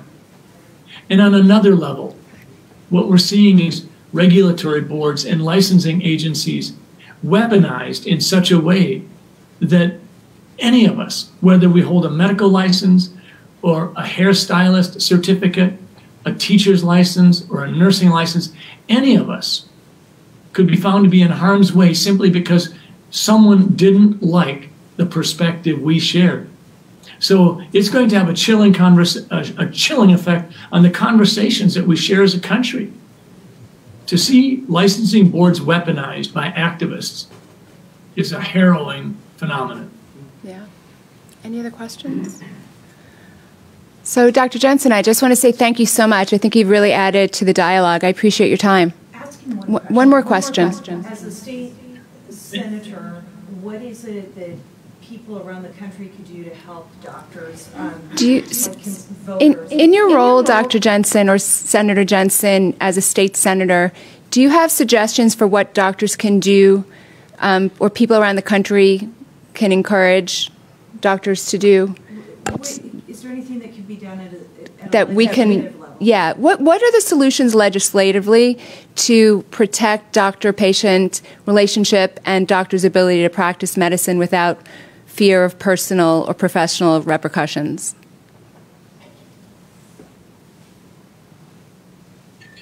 I think there's two dimensions to the answer. The first dimension is from a legislative perspective, states around the country are going to have to re-examine the guardrails within which boards of medical practice operate. In Minnesota, the Board of Medical Practice right now, in my situation, is simply doing that which they believe they are charged to do. We may have to narrow the focus so that instead of allowing a licensing board to be weaponized, that they would not give this kind of complaint the kind of, if you will, reception that they are, and they would simply say, no, this is groundless, this has nothing to do with patient care. So we may have to tighten that up. But to physicians around the country, I would remind all of us of the lessons when we were interns and residents of what it was like to be at Grand Rounds, when we sat with our colleagues, and it wasn't about holding anyone who disagreed with us in contempt. It was about questioning and trying to identify the best questions so we could get the best information. And we worked together. We need as physicians to lead the way, to have that kind of honorable debate, that honorable discussion. We cannot, as a profession, allow our profession to be fractured because we're becoming political. We're the experts at trying to identify what are the best questions. How do we best help our patients? We are not the profession that will be hands-on. It's always been the profession that says whatever it takes to help our patients, whether it's infectious disease, pandemics, heart disease, new imaging tests, medications, whatever it takes, we're going to be there for our patients. We cannot let go of that calling. If we do, then truly as a profession, we've lost our way. Thank you so much, Dr. Jensen. Okay. So I think we're going to take a break for lunch, and we will reconvene at about 3 o'clock. Thank you. Are the cameras off? Are the cameras off?